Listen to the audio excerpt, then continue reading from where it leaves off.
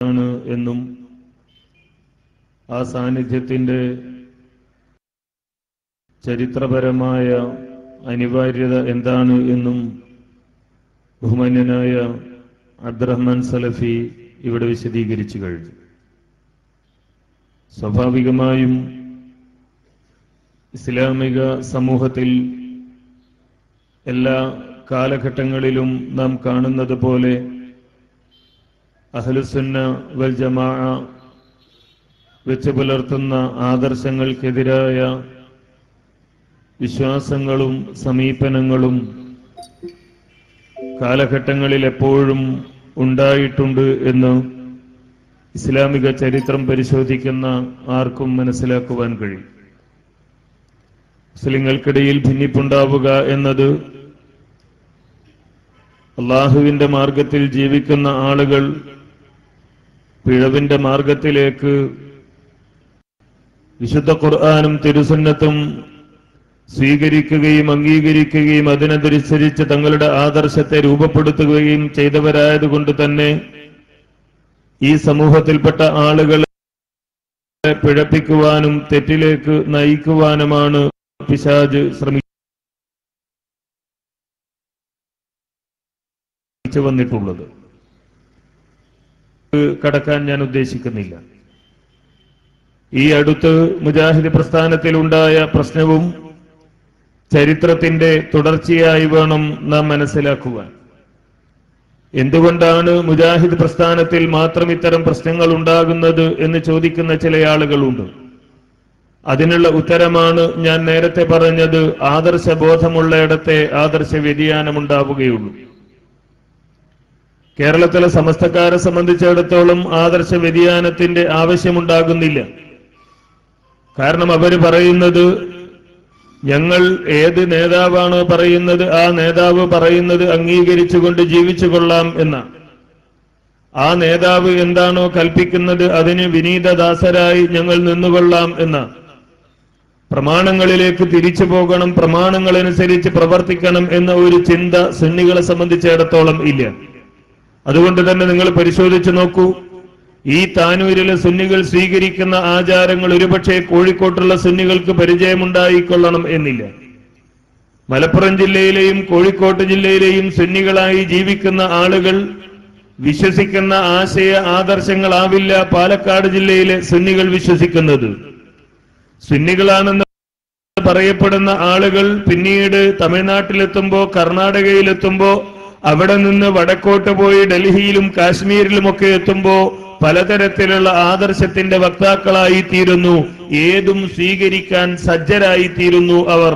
അതുകൊണ്ട് തന്നെ അവിടെ ആദർശപരമായ ഭിന്നതയുടെ ആവശ്യമില്ല. ജമാഅത്തെ ഇസ്ലാമിയെ സംബന്ധിച്ചിടത്തോളം ഭിന്നതയുടെ ആവശ്യമില്ല. എന്തുകൊണ്ട്? പ്രമാണങ്ങളുടെ അടിസ്ഥാനത്തിൽ കാര്യങ്ങൾ അനുസരിച്ച് നീങ്ങണം എന്ന വാശിയും ആ തരത്തിൽ കാര്യങ്ങൾ തീരുമാനിക്കണമെന്ന നിർബന്ധ ബുദ്ധിയും ഉണ്ടാകുമ്പോൾ മാത്രമാണ് ആദർശ വ്യതിയാനങ്ങൾക്ക് പ്രസക്തി ഉണ്ടാകുന്നത്. ജമാഅത്തെ ഇസ്ലാമിയെ സംബന്ധിച്ചിടത്തോളം പ്രമാണങ്ങൾക്കല്ല അവർ വില കൽപ്പിക്കുന്നത്. പ്രമാണങ്ങൾക്കായിരുന്നു വില കൽപ്പിച്ചിരുന്നത് എങ്കിൽ ലാ ഇലാഹ ഇല്ലല്ലാഹ് എന്ന ആദർശത്തിന് എതിരാണ് എന്ന് ജമാഅത്തെ ഇസ്ലാമിയുടെ തലനരച്ച പണ്ഡിതന്മാർ ഇപ്പോഴും വിശ്വസിക്കുന്ന, മരിച്ചുപോയ പണ്ഡിതന്മാരൊക്കെ വിശ്വസിച്ച ലാ ഇലാഹ ഇല്ലല്ലാഹ് എന്ന ആദർശത്തിന് വിരുദ്ധമായ പ്രവർത്തനത്തിന് വേണ്ടി പ്രവർത്തിക്കുന്ന ഒരു രാഷ്ട്രീയ പാർട്ടി ജമാഅത്തെ ഇസ്ലാമി രൂപീകരിക്കുമായിരുന്നില്ല. അല്ലാഹുവല്ലാത്ത ആളുകളുടെ അല്ലാഹുവല്ലാത്ത ശക്തി നിയമത്തിനനുസരിച്ച് ഭരണം നടത്തുന്നത് ഇസ്ലാമിന് വിരുദ്ധമാണ്. ലാ ഇലാഹ കഴിയില്ല, അത് മുജാഹിദിന് കഴിയില്ല, അത് ഹിഫ്ളുർ റഹ്മാന് കഴിയില്ല, അത് വേറെ ഒരു വടപ്പിനും കഴിയില്ല, അള്ളാഹുവിന്റെ റസൂലിനെ കഴിയൂ എന്ന് മുജാഹിദുകൾ പറഞ്ഞു. ഇത് പറഞ്ഞപ്പോ അതിനൊരു തെളിവുകൾ ഇങ്ങനെ പറഞ്ഞു വന്നിട്ട് പറയാൻ, ഇതിൽ നിന്നും നബി സല്ലല്ലാഹു അലൈഹി വസല്ലമ അല്ലാത്തവർക്കും ബാധ തിരിച്ചറിയാനും തദടിസ്ഥാനത്തിൽ ചികിത്സിക്കാനും സാധ്യമാണെന്നും ചികിത്സിച്ചാൽ ബാധ ഒഴിവാകുമെന്നും അത് ശറയിൽ അംഗീകൃതമാണെന്നും വ്യക്തമായി. എന്ന് പറഞ്ഞിട്ടാണ് ഞാൻ നേരത്തെ പറഞ്ഞ വാചകം. എന്ത്? ഇതൊക്കെ വ്യക്തമായി കഴിഞ്ഞ സ്ഥിതിക്ക് സലഫി, ഇനി താങ്കൾ വാക്ക് പാലിക്കുക, എത്രയും പെട്ടെന്ന് പൊതുജീവിതം അവസാനിപ്പിച്ച് തന്നെയും സംഘടനയെയും രക്ഷപ്പെടുത്തുക, ആദർശത്തോടും വാക്കിനോടും കൂറുണ്ടെങ്കിൽ അതല്ലേ ചെയ്യേണ്ടത്. ഇനിയും തെളിവ് വേണോ എങ്കിൽ ഒന്നുകൂടി കാണുക. എന്തിനാ തെളിവ്? ജിന്നുബാധ ഉണ്ടായാൽ അതെല്ലാവർക്കും തിരിച്ചറിയാൻ കഴിയും, അതുകൊണ്ട് ഞങ്ങൾ നടത്തുന്ന റുഖിയ എതിർക്കേണ്ടതില്ല എന്ന് പറയാനുള്ള തെളിവാണ്. തെളിവ് പറയാ. അബൂ ഹുറൈറ റളിയല്ലാഹു അൻഹു തന്റെ പഴയകാല കഷ്ടപ്പാടുകൾ സൂചിപ്പിച്ചുകൊണ്ട് പറയുന്നു, ലഖദ് റഅയ്തുനി വ ഇന്നി ലഅഖിറു ഫീമാ ബൈന മിൻബരി റസൂലില്ലാഹി സ്വല്ലല്ലാഹു അലൈഹി വസല്ലം ഇലാ ഹുജ്റതി ആയിഷ മഖ്ശിയൻ അലയ്യ ഫയജീഉൽ ജാഇ ഫയളഉ റിജ്ലഹു അലാ ഉനുഖി ഫയറാ അന്നി മജ്നൂൻ വമാ ബി മിൻ മജ്നൂൻ വമാ ബി ഇല്ലൽ ജൂഅ്. സ്വഹീഹുൽ ബുഖാരി. അർത്ഥം കൊടുക്കാൻ, ഞാൻ റസൂൽ സല്ലല്ലാഹു അലൈഹി വസല്ലമയുടെ തിരുമേനിയുടെ മിമ്പറിനും ആയിഷ ബീവിയുടെ റൂമിനും ഇടയിൽ ബോധരഹിതനായി വീണിരുന്ന രംഗം കാണുകയാണ്. അപ്പോൾ വരുന്നവർ വന്ന് എന്റെ ചങ്കിൽ അവരുടെ കാല് വെക്കും. ഞാൻ ഭ്രാന്തനായി കാണപ്പെട്ടിരുന്നു, എന്നാൽ എനിക്ക് ഭ്രാന്തായിരുന്നില്ല, എനിക്ക് വിശപ്പ് മാത്രമായിരുന്നു. എന്തിനാ ഇത് ഈ മൊയ്ലിയന്മാര് തെളിവ് പറഞ്ഞെന്നറിയോ? ഇത് എന്തിനാ തെളിവ് പറഞ്ഞത്? എല്ലാവർക്കും ജിന്നുബാധ മനസ്സിലാക്കാൻ കഴിയും എന്നതിനാണ്. ഇത് വായിച്ച എന്താ നിങ്ങൾക്കൊക്കെ മനസ്സിലായത്? എല്ലാവർക്കും മനസ്സിലാക്കാൻ കഴിയുന്നോ കഴിയൂലെന്നോ? അബൂ ഹുറൈറ റളിയല്ലാഹു അൻഹു പറയുന്നു, ഞാൻ വിശന്നിട്ടാ വീണത്. അവിടെയുള്ള സഹാബികൾ വിചാരിക്കുന്നത് എന്താ? എനിക്ക് ഭ്രാന്താണ് എന്നാ വിചാരിക്കണത് എന്ന് പറഞ്ഞാൽ സഹാബിയക്കാരും മനസ്സിലായില്ല. പക്ഷെ ഇവരിത് ഉദ്ധരിച്ചു. എന്നിട്ടോ ഉദ്ധരിച്ചിട്ട് അവരുടെ ഒരു വ്യാഖ്യാനം, അവർക്കിഷ്ടമുള്ള ഒരു വ്യാഖ്യാനം എടുത്തു കൊടുത്തു. ആരുടേതാണെന്നറിയോ? ഇബ്നു ഹജർ അസ്കലാനിയുടേതല്ല, ഇമാം ബുഖാരിയെ വ്യാഖ്യാനിച്ച പൂർവ്വസൂരികളായ പണ്ഡിതന്മാരുടേതല്ല, ഒരാധുനിക പണ്ഡിതന്റെ വ്യാഖ്യാനം എടുത്തു കൊടുക്കുകയാണ്. എന്താ പറയുന്നത്? അദ്ദക്തൂർ ഫഹദ് ബിൻ ലോയാൻ സുഹൈമി അദ്ദേഹത്തിന്റെ പുസ്തകത്തിൽ അഹ്കാമുർ റുഖാ വത്തമാഇം എന്ന പുസ്തകത്തിൽ കൊടുത്ത ഒരു വിശദീകരണം, അബൂ ഹുറൈറയുടെ അരികിലൂടെ നടന്നു പോകുന്ന സഹാബികൾ അദ്ദേഹത്തിന് ഭ്രാന്താണെന്ന് വിചാരിക്കുന്നു. വിചാരം ശരിയാ? അല്ല, വിശന്നിട്ട് ബോധം കെട്ട് വീണതാ. എന്നിട്ടോ അപ്പോൾ അദ്ദേഹത്തിന്റെ പെരടിയിൽ കാൽ വെക്കുന്നു. കാരണം അടിക്കുക എന്നത് ജിന്ന് ചികിത്സ നടത്തി ജിന്നുകളെ പുറത്താക്കുന്നതിൽ പെട്ടതാണ്. ഇതാണ് സലഫുകളിൽ നിന്ന് തെറ്റിപ്പോയി എന്ന് പറയാനുള്ള കാരണം. ഇതാണ് സലഫുകളിൽ നിന്ന് തെറ്റിപ്പോയി എന്ന് പറയാനുള്ള കാരണം. തങ്ങൾക്ക് താല്പര്യമുള്ള ആളുകളുടെ വിശദീകരണം എടുത്തു കൊടുത്തു. ആ വിശദീകരണത്തിൽ എന്താ ഉള്ളത്? ആ വിശദീകരണത്തിൽ എന്താ പറയുന്നത്? അടിച്ച് ചികിത്സിക്കാമെന്നതിന് ഇതിൽ തെളിവുണ്ട്. എന്നാൽ നബി സല്ലല്ലാഹു അലൈഹി വസല്ലം അടിക്കാൻ പറഞ്ഞോ? പറഞ്ഞില്ല. സ്വഹാബികൾ അടിച്ചു എന്നതിലുണ്ടോ? അതുമില്ല.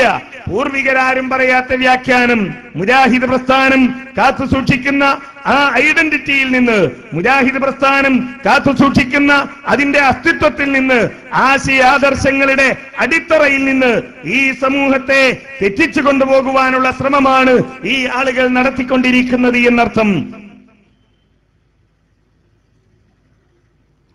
അങ്ങനെ നടത്തിക്കൊണ്ടിരിക്കുന്ന ആളുകളെയാണ് നമുക്കിവിടെ കാണാൻ കഴിയുന്നത്. നോക്കൂ നിങ്ങൾ, ഈ വിഷയം വളരെ ലളിതമായി നിങ്ങൾ മനസ്സിലാക്കുക. എന്താണ് തർക്കം? ഹയ്യായ ഹാലിറായ ഖാദിറായ ജിന്നിനോട് സഹായം തേടുന്നത് ശിർക്കാണോ അല്ലേ? ജീവിച്ചിരിക്കുന്ന, കഴിവുള്ള, പറയുന്നത് കേൾക്കുന്ന, കാണുന്ന, സഹായിക്കാൻ കഴിവുള്ള ഈ ജിന്നിനോട് ഭൗതികമായ ഒരു സഹായം തേടിയാൽ അത് ശിർക്കാണോ അല്ലേ? മുജാഹിദുകൾ പറയുന്നു ശിർക്കാണ്. എന്താ കാര്യം? അള്ളാഹുവിന്റെ ഖുർആൻ കൃത്യമായി പഠിപ്പിക്കുന്നു. അത് സൂറത്തുൽ ജിന്നിലെ 6-ാമത്തെ ആയത്ത്, വഅന്നഹു കാന റിജാലുൻ മിനൽ ഇൻസി യഊദൂന ബിരിജാലിൻ മിനൽ ജിന്നി ഫസാദൂഹും റഹഖാ. മക്കയിലുണ്ടായിരുന്ന ആളുകളുടെ സമ്പ്രദായമായി വിശുദ്ധ ഖുർആൻ പഠിപ്പിക്കുകയാണ്, ഈ ആളുകൾ ഒരു മരുഭൂമിയിൽ എത്തിച്ചേരുന്നു. അങ്ങനെ മരുഭൂമിയിൽ എത്തിച്ചേരുന്ന സമയത്ത് ആ മരുഭൂമിയിൽ നിന്ന് ജിന്നുകൾ തങ്ങളെ ഉപദ്രവിക്കുമോ എന്ന് ഭയപ്പെട്ടുകൊണ്ട് ഈ ആളുകൾ ചെയ്യുന്ന പ്രവർത്തനം എന്താണെന്നറിയുമോ? ഈ ആളുകൾ ചെയ്യുന്ന പ്രവർത്തനം, ആ മരുഭൂമിയിലെ നേതാവ്, ജിന്നിന്റെ നേതാവ് എന്ന് വിചാരിക്കുന്നതിനെ വിളിച്ചുകൊണ്ടവർ പറയുകയാണ്. സയ്യിദുൽ വാദിയെ വിളിച്ചുകൊണ്ട്, ആ ജിന്നുകളുടെ നേതാവിനെ വിളിച്ചുകൊണ്ട് പറയുന്നു, ഇതാ ഞങ്ങളുടെ അനുയായികൾ ഇവിടെ എത്തിയിരിക്കുന്നു, ഞങ്ങളുടെ അനുയായികൾ ഇവിടെയുണ്ട്, ഞങ്ങളുടെ കച്ചവട ചരക്കുകളുണ്ട്, ഞങ്ങളുടെ സമ്പത്തുണ്ട്, അതിനെ നിങ്ങളുടെ കൂട്ടത്തിൽപ്പെട്ട പോക്കിരികളായ അക്രമികളായ ആളുകൾ അവർ അപകടപ്പെടുത്തുന്നതിൽ നിന്ന്, അവരുപദ്രവിക്കുന്നതിൽ നിന്ന് ഞങ്ങളിതാ നിങ്ങളോട് അഭയം തേടുന്നു. ആരോടാ പറയുന്നത്? ജീവിച്ചിരിക്കുന്ന ജിന്നിനോടാണ്, മരിച്ചുപോയ ജിന്നിനോടല്ല,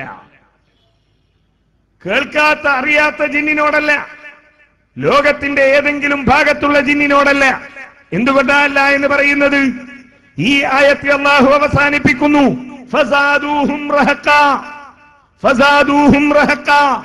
ഈ ആളുകളുടെ വിളി കേൾക്കുമ്പോ, ഈ ആളുകളുടെ അഭയതേട്ടം കേൾക്കുമ്പോ ഈ ജിന്നുകളുടെ മനസ്സിൽ അഹങ്കാരം വർദ്ധിക്കുകയാണ്.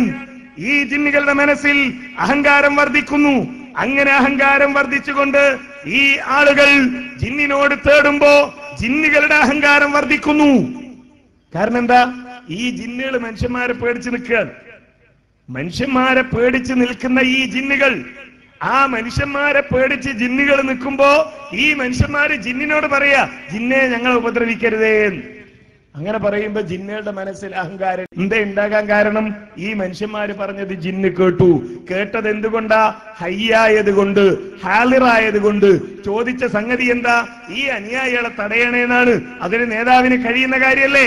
ഹയ്യായ ജിന്നിനോട്, ഹാലിറായ ജിന്നിനോട്, ഖാദിറായ ജിന്നിനോട് മക്കയിലെ ബഹുദൈവ വിശ്വാസികൾ തേടിയതിനെ ശിർക്ക് എന്ന് ഇസ്ലാം പഠിപ്പിച്ചെങ്കിൽ, അത് ഇന്ന് സക്കരിയ സലാഹി പുഴയിലുണ്ടെന്ന് വിചാരിക്കുന്ന ഹയ്യായ, ഹാലിറായ, ഖാദിറായ ജിന്നിനോട് തേടിയാൽ ശിർക്ക് തന്നെ. അബ്ദുൽ ജബ്ബാർ മൗലവി രാത്രിയുടെ ഇരുളിൽ ഒറ്റപ്പെട്ട് നടന്നു പോകുമ്പോ ഒരു ശബ്ദം കേട്ട് അത് ജിന്നാണെന്ന് വിചാരിച്ച് ഹയ്യായ, ഹാലിറായ, ഖാദിറായ ആ ജിന്നിനോട് തേടിയാലും ശിർക്ക് തന്നെ. അതല്ലെങ്കിൽ ചികിത്സകന്മാരായ മറ്റാരെങ്കിലും ഈ ഹയ്യായ, ഹാലിറായ, ഖാദിറായ ജിന്നിനോട് തേടിയാലും ശിർക്ക് തന്നെ എന്ന് വിശുദ്ധ ഖുർആനിലെ ഈ ആയത്ത് പഠിപ്പിക്കുന്നു. അല്ലെങ്കിൽ എന്ത് പറയണം? മക്കക്കാര് ചെയ്ത ശിർക്കല്ല എന്ന് പറയണം. മക്കക്കാര് ചെയ്ത ശിർക്കല്ല എന്ന് പറയണം. ഇവര് കുട്ടികൾ, ഇത് കഴിഞ്ഞ ദിവസം ഒരു കുട്ടിയായിട്ട് ഇങ്ങനെ ഫോണിൽ സംസാരിച്ചപ്പോ ഈ വിഷയം പറഞ്ഞപ്പോ ആ കുട്ടി പറയാ, അത് മുശ്രിക്കുകളായതുകൊണ്ടല്ലേ, മുശ്രിക്കുകൾ തേടിയത് കൊണ്ടല്ലേ ശിർക്കായത്. ഞാൻ പറഞ്ഞു, മോനെ ഇത് നേരെ തലതിരിഞ്ഞു പോയി. മുശ്രിക്കുകൾ തേടിയത് കൊണ്ട് ശിർക്കായതല്ല. ശിർക്കായ തേട്ടം അവർ നടത്തിയത് കൊണ്ട് അവർ മുശ്രിക്കുകളായി മാറിയതാണ്. അല്ലാതെ മുശ്രിക്കുകളായി ആദ്യം തന്നെ നിന്നിട്ട് ഓര് ശിർക്ക് ചെയ്തതല്ല. ഈ തരത്തിലുള്ള ശിർക്കുകൾ അവരുടെ ജീവിതത്തിൽ വന്നപ്പോ, ഈ തരത്തിലുള്ള ശിർക്കുകൾ അവരുടെ ജീവിതത്തിൽ കടന്നു വന്നപ്പോ അവർ മുശ്രിക്കുകളായി തീരുകയാണ് ചെയ്തത് എന്ന് പോലും മനസ്സിലാകാതെ തെറ്റിദ്ധരിച്ചു കൊണ്ടിരിക്കുന്ന ഒരുപാട് കുട്ടികളെ നമ്മുടെ ഇടയിൽ നമുക്ക് കാണുവാൻ കഴിയും. ഇതാണ് വിഷയത്തിന്റെ അടിസ്ഥാനം. ഇത് മുജാഹിദുകൾ മാത്രം പറയുന്നതാണോ? കേരളത്തിലെ മുജാഹിദുകൾ അല്ലെങ്കിൽ മൂവർ സംഘം കണ്ടെത്തിയ ഒരു വാദമാണോ ഇത്? അല്ല. ഈ ആളുകൾ പറയുന്നത് എന്താ? ജീവിച്ചിരിക്കുന്ന ജിന്നിനോട് ചോദിച്ചാൽ കുഴപ്പമില്ല എന്നാണ്, അല്ലേ? ജീവിച്ചിരിക്കുന്ന മലക്കിനോട് ചോദിച്ചാൽ കുഴപ്പമില്ല എന്നാണ്. ശബ്ദം കേൾക്കുന്ന മലക്കിനോട് ചോദിച്ചാൽ കുഴപ്പമില്ല എന്നാണ്, ശിർക്കാവുകയില്ല എന്നാണ്. അതേപോലെ തന്നെ ശബ്ദപരിധിയിലുള്ള ജിന്നിനോട് ചോദിച്ചാൽ ശിർക്കാവുകയില്ല എന്നാണ്. എന്നാൽ ഷെയ്ഖ് ഇബ്നു ബാസിനോട് ഒരു ചോദ്യം ചോദിച്ചു. അദ്ദേഹത്തിന്റെ ഒരു ക്ലാസിന് ശേഷം ചോദിക്കുകയാണ്, ഇസ്തഹറ ഇൻദൽ ബഅലിൽ അവാമി അൻ യഖൂല അഹദുഹും ഖബല അൻ-നൗം യാ മലായികത്തുൽ ഹഫൽ ഐഖിലൂനി ഇൻദ ഫിസാഅത്തി കദാ ഔ ഇൻദൽ വഖ്തി കദാ.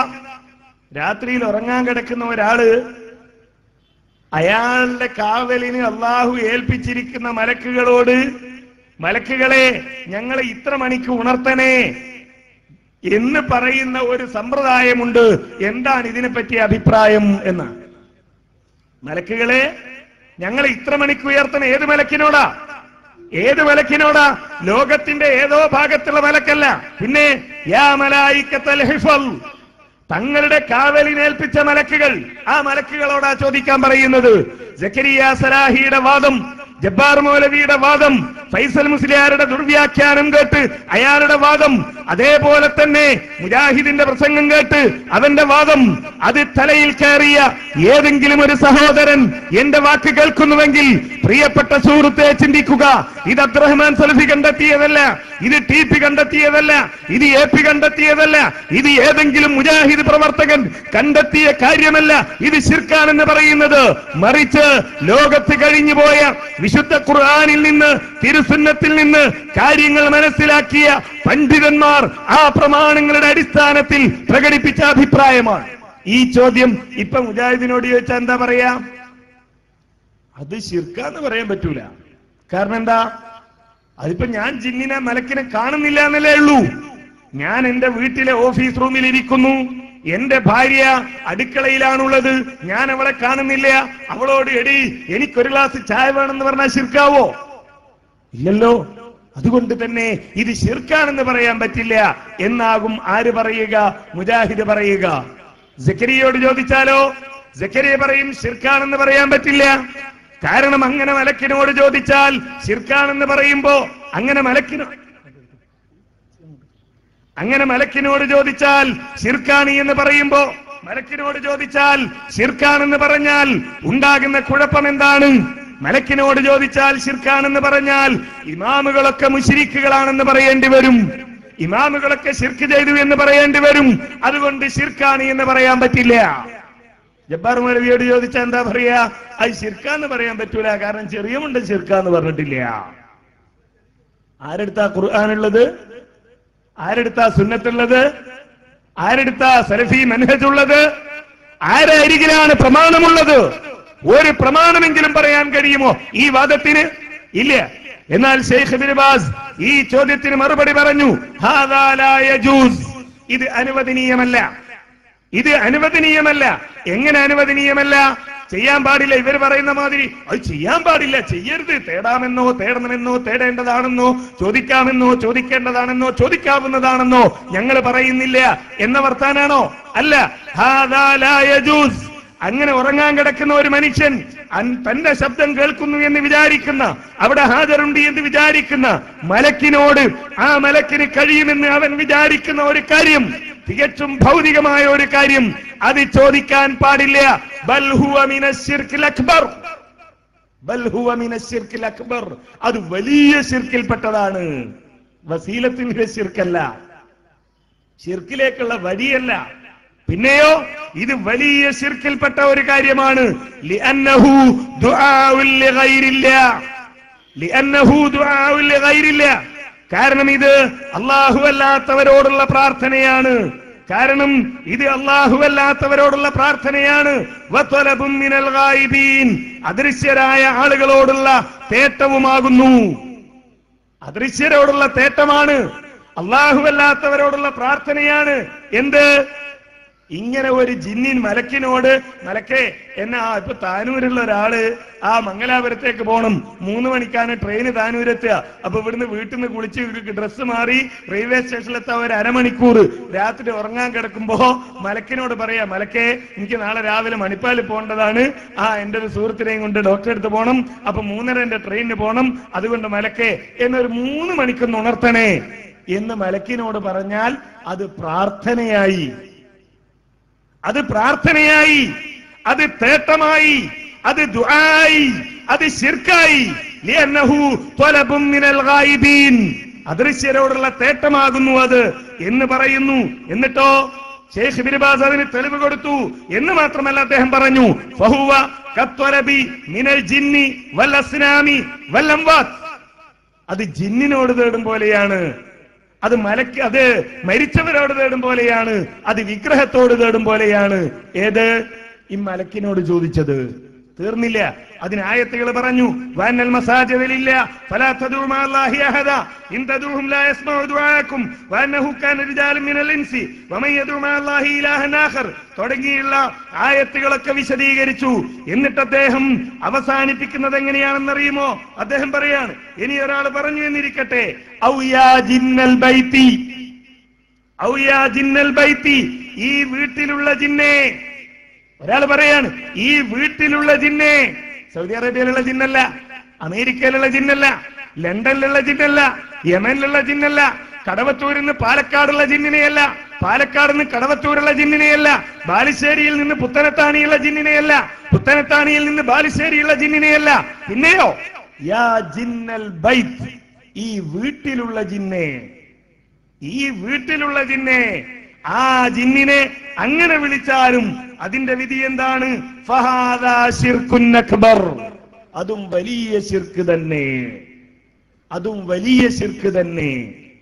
ഇതാ പണ്ഡിതന്മാരുടെ നിലപാട്, അതാ ഖുർആനിന്റെ നിലപാട്, അതാ സുന്നത്തിന്റെ നിലപാട്, അതാ സലഫുകളുടെ നിലപാട്, അതാ സലഫികളുടെ നിലപാട്. ഈ നിലപാടാ കേരള ജമിയത്തുൽ ഉലമ പറഞ്ഞത്. പക്ഷേ ഈ നിലപാടിൽ നിന്ന് ഇവര് തെറ്റിയപ്പോണ്ടായതോ ഇപ്പൊ പറഞ്ഞു നടക്കണ കേട്ടില്ലേ നിങ്ങള്? കെ.എം. ഷാജി ഞങ്ങളെ കൂടെയാണ്. മാഷാ അല്ലാഹ്. ഖുർആനില്ല, സുന്നത്തില്ല, മനഹജു സലഫില്ല, കേരളത്തിൽ കെ.എം. മൗലവിയില്ല, ഉമർ മൗലവിയില്ല, വക്കം മൗലവിയില്ല, ആരുമില്ല. പിന്നെ കെ.എം. ഷാജി ഞങ്ങളെ കൂടെയാണ് എന്ന് പറഞ്ഞിട്ട് കെ.എം. ഷാജിയുടെ ഒരു പ്രസംഗം ഇത് യൂട്യൂബിൽ കണ്ട ദിവസം ഞാൻ ഷാജി സാഹിബിനെ വിളിച്ചു. ഷാജി സാഹിബ്, നിങ്ങളുടെ ഒരു പ്രസംഗം ഇതാ ഇന്റർനെറ്റിൽ പ്രചരിച്ചു കൊണ്ടിരിക്കുന്നു. എന്താ ഹനീഫ? അത് നിങ്ങൾ ഈ ജിന്നുവേട്ടവാദികളുടെ കൂടെയാണ് എന്ന് വരുത്തി തീർക്കാനാണ് അവർ ഈ പ്രസംഗമിട്ടത്. അതെങ്ങനെ ഞാൻ അവരുടെ കൂടെയാകുക? ഞാൻ അതിനെ അംഗീകരിച്ചിട്ടില്ലല്ലോ. നിങ്ങളുടെ വാചകങ്ങൾ അവർ ദുർവ്യാഖ്യാനം ചെയ്യുന്നു. എന്താ? പക്ഷേ ഷാജി എന്നോട് പറഞ്ഞു, ആ യോഗത്തിൽ പങ്കെടുത്ത ആളുകളോട്, അതിന്റെ നേതാക്കന്മാരോട് ഞാൻ ചോദിച്ചു, നിങ്ങൾക്കാർക്കെങ്കിലും സക്കരിയാന്റെ വാദം ഉണ്ടോ? അവര് പറഞ്ഞു, ഞങ്ങൾക്കാർക്കും ആ വാദമില്ല. അതുകൊണ്ടാണ് ഞാൻ പറഞ്ഞത്.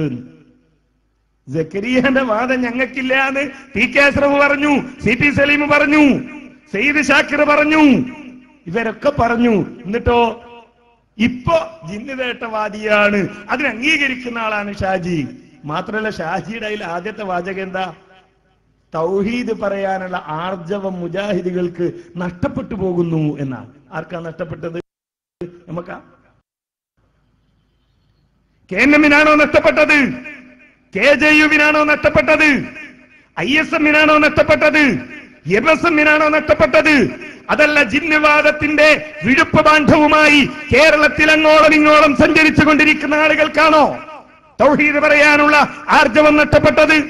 ഞാൻ ചോദിക്കട്ടെ, ടി.കെ. അഷ്റഫ് ഒരു സംഘടനയുടെ നേതാവാണെന്ന് പറയുന്നുണ്ടല്ലോ, താജുദ്ദീൻ സലാഹി ഒരു സംഘടനയുടെ നേതാവാണെന്ന് പറയുന്നുണ്ടല്ലോ. മാതൃസംഘടന നിങ്ങൾക്കില്ല, പണ്ഡിത സംഘടന നിങ്ങൾക്കില്ല. വേണമെങ്കിൽ PN-നെയും പറപ്പൂരിനെയും മുബാറക്കിനെയും കൂട്ടി ഒരു സംഘടന ഉണ്ടാക്കൂ. എന്നിട്ട് ആ സംഘടനയുടെ ഒരു ബോഡിയിൽ കേരള ജംഇയ്യത്തുൽ ഉലമ എടുത്ത തീരുമാനം പോലെ ഒരു തീരുമാനമെടുക്കാൻ തന്റേടമുള്ള ആൺകുട്ടികൾ ജിന്നുവാദികളുടെ കൂട്ടത്തിലുണ്ടോ? എന്താ തീരുമാനം എടുക്കേണ്ടത്? ഹയ്യും ഹാലറും ഖാദിറുമായ ജിന്നിനോട് സഹായം തേടുന്നത് ശിർക്കാവുകയില്ല എന്ന സക്കരിയയുടെ വാദത്തെ, ജബ്ബാർ മൗലവിയുടെ വാദത്തെ ഞങ്ങൾ അംഗീകരിക്കുന്നു എന്ന് പറഞ്ഞ് അതിന്റെ അടിയിൽ ഒപ്പുവെക്കാൻ ടി.കെ. അഷ്റഫിന് കഴിയുമോ? സി.പി. സലീമിന് കഴിയോ? ഉണ്ടെങ്കിൽ അതൊന്ന് കേൾക്കട്ടെ ആളുകൾ. ഇതെന്താണെന്നറിയോ? ഇത് പല കോലത്തിലുള്ള വാദക്കാര് ഒരൊറ്റ ലക്ഷ്യം മാത്രമേ ഉള്ളൂ, നേതൃത്വത്തോടുള്ള വിരോധം. നേതൃത്വത്തോടുള്ള വിരോധം. അക്കാര്യത്തിൽ എല്ലാവരും ഐക്യാണ്. അത് PNM എന്ന് തുടങ്ങി ഇങ്ങ് താഴോട്ട് വന്നാൽ ഈ നാട്ടിലുള്ള പാവപ്പെട്ട ഒരു MSM-കാരൻ വരെ അവരുടെ മനസ്സിൽ കുത്തിവെച്ചത് എന്താണ്? നേതൃത്വത്തോടുള്ള വിരോധം. കാരണം ഞങ്ങളൊക്കെ വലിയ ആളുകളല്ലേ, അപ്പൊ ഞങ്ങൾ പറയും പോലെ നേതാക്കന്മാര് കേൾക്കണ്ടേ എന്ന ഒരു ചിന്ത. ഞാനെത്ര പള്ളിക്കാ ഫണ്ട് കൊടുത്തത്? ഈ ആളുകൾ ഫണ്ട് കൊടുത്തത് അവിടെയുള്ള അറബികള് ആ ഹിയാവ് തുറാസിൽ ഏൽപ്പിച്ച് ആ ഹിയാവ് തുറാസ് എന്ന് വാങ്ങിയിട്ട് ഇവിടെ കൊടുത്താണ്. സ്വന്തം പൈസ എടുത്തു കൊടുത്ത ആളുകളോട് നമുക്ക് അത്രേ ബഹുമാനം ഉണ്ടാവുള്ളൂ ആദർശത്തിന്റെ കാര്യത്തിൽ. പിന്നെ ആരാന്റെ പൈസ വാങ്ങിക്കൊടുത്തതിനോട് നമുക്ക് എന്ത് സ്നേഹ? അവനാൻ അധ്വാനിച്ച് അവനാൻ സമ്പാദിച്ച് അവരവന്റെ ജീവിതത്തിൽ നിന്ന് ഒരു പള്ളി എടുത്തു എന്ന് വിചാരിക്കുക. എന്നിട്ട് അയാള് ഒരു വെള്ളിയാഴ്ച ജുമഅക്ക് വന്നിട്ട് പറയുന്നു, സംഗതി ശരി, നിങ്ങൾ അറബിയിൽ ഖുത്ബ നടത്തിക്കോളൂ, ഒരു ബാങ്ക് കൊടുത്താൽ മതി, കൂട്ടുപ്രാർത്ഥന വേണ്ട, ബിസ്മി നിങ്ങൾ പതുക്കെ ഓതിക്കോളൂ, അതേപോലെ തന്നെ നിങ്ങളെല്ലാം നിങ്ങളുടെ അഭിപ്രായ പ്രകാരം ചെയ്തോളൂ. പക്ഷേ വെള്ളിയാഴ്ച ബാങ്ക് വിളിക്കുന്നതിന് മുമ്പ് ഇമാമ് വരുമ്പോ മുഅദ്ദിൻ ഒരു വാള് തരും. ആ വാള് എന്ന് കേട്ടിട്ട് നിങ്ങൾ പേടിക്കൊന്നും വേണ്ട, ഒരു വടി മുറിച്ച് വാളിന്റെ രൂപത്തിൽ പെയിന്റ് ഒക്കെ അടിച്ചത് നിങ്ങളെ കയ്യിൽ തരും. അത് വാങ്ങിയിട്ട് നിങ്ങൾ മിമ്പറിന്റെ മുകളിൽ അവിടെ വെച്ചാൽ മതി, അത് നിങ്ങൾ ചെയ്യണം. അല്ലെങ്കിൽ പള്ളി നിങ്ങൾക്ക് തരൂല എന്ന് പറഞ്ഞാൽ, എന്നാ സാഹിബ് ഇതാ പള്ളിന്റെ താക്കോല്, ഞങ്ങളെ പണി വേറെ നോക്കും എന്ന് സ്വന്തം പൈസ ചെലവാക്കി പള്ളി ഉണ്ടാക്കിയവനോട് പറയും മുജാഹിദ്. പിന്നെ അറബികളെ പൈസ വാങ്ങി തന്നവനോടുള്ള ബഹുമാനം അതല്ല. ഇവിടെ ആദർശമാണ് വിഷയം, ഇവിടെ ആദർശമാണ് പ്രശ്നം. ഈ ആളുകൾക്ക് ആദർശം മനസ്സിലായില്ല. നിങ്ങളറിയോ, ഇന്നലെ മംഗലാപുരത്ത് ഒരു സംവാദം നടന്നു. ആർജവം നഷ്ടപ്പെട്ടത് ആർക്കാന്ന് പറയാൻ വേണ്ടി ഞാൻ പറയുന്നത്. ഇന്നലെ മംഗലാപുരത്ത് ഒരു സംവാദം, പ്രാർത്ഥന മഹാന്മാരോടുള്ള പ്രാർത്ഥന ശിർക്കാണ് എന്നാണല്ലോ വാദം. അപ്പൊ ഈ വാദം ഉന്നയിച്ച ആളുകളോട് ഈ സുന്നി വിഭാഗത്തിൽപ്പെട്ട ആളുകൾ ചോദിച്ചു, എങ്കിൽ നിങ്ങൾ ഈ ശിർക്കാണ് എന്ന് പറയുന്ന പ്രാർത്ഥന കൊണ്ട് ഉദ്ദേശിക്കുന്നത് എന്ത്? നിങ്ങളൊരു പ്രാർത്ഥന ശിർക്കാന്ന് പറയുന്നുണ്ടല്ലോ, ആ പ്രാർത്ഥന കൊണ്ട് നിങ്ങൾ ഉദ്ദേശിക്കുന്നത് എന്ത്? ഈ ജിന്നിത്തേട്ട വാദികളുടെ തൊണ്ടയിൽ കുരുങ്ങി ആ ചോദ്യം. എന്താ കാര്യം? ആ ചോദ്യത്തിന് മാനമര്യാദക്ക് മറുപടി പറഞ്ഞാൽ ജിന്നിനോടുള്ള തേട്ടം ശിർക്കാണെന്ന് സമ്മതിക്കേണ്ടി വരും. മതിരിച്ചിട്ട് തുപ്പാനും വയ്യ, കഴിച്ചിട്ട് ഇറക്കാനും വയ്യ എന്ന കോലത്തിലായി ചോദ്യം. എന്നിട്ട് അതിന് മറുപടി പറഞ്ഞ എന്താണെന്നറിയോ? അത് നിങ്ങളുടെ നേതാവായ റഷീദുദ്ദീൻ മൂസ മുസ്ലിയാർ ഏത് പ്രാർത്ഥനയാണോ ഉദ്ദേശിച്ചത് അതേ പ്രാർത്ഥനയാണ് ഞങ്ങൾ ഉദ്ദേശിച്ചത്. നിങ്ങൾ ആലോചിച്ച് നോക്കൊരു മുജാഹിദ് പണ്ഡിതൻ എന്ന് പറഞ്ഞ ഒരാളുടെ ഗതികേട്. ഏത് പ്രാർത്ഥനയാ ശിർക്കെന്ന് പറഞ്ഞത്? നിങ്ങളുടെ റഷീദുദ്ദീൻ മൂസ മുസ്ലിയാർ പ്രാർത്ഥന എന്നതുകൊണ്ട് എന്താണ് ഉദ്ദേശിച്ചത് അതേ പ്രാർത്ഥനയാണ് ഞങ്ങൾ ഉദ്ദേശിച്ചത്. ഈക്കക്കാർക്ക് ബുദ്ധിയില്ലാത്തതുകൊണ്ട് പോലും അപ്പൊ പറഞ്ഞില്ല. എന്ത്? എടാ, എന്നാ നമ്മളെ തർക്കം തീർന്നില്ലേ?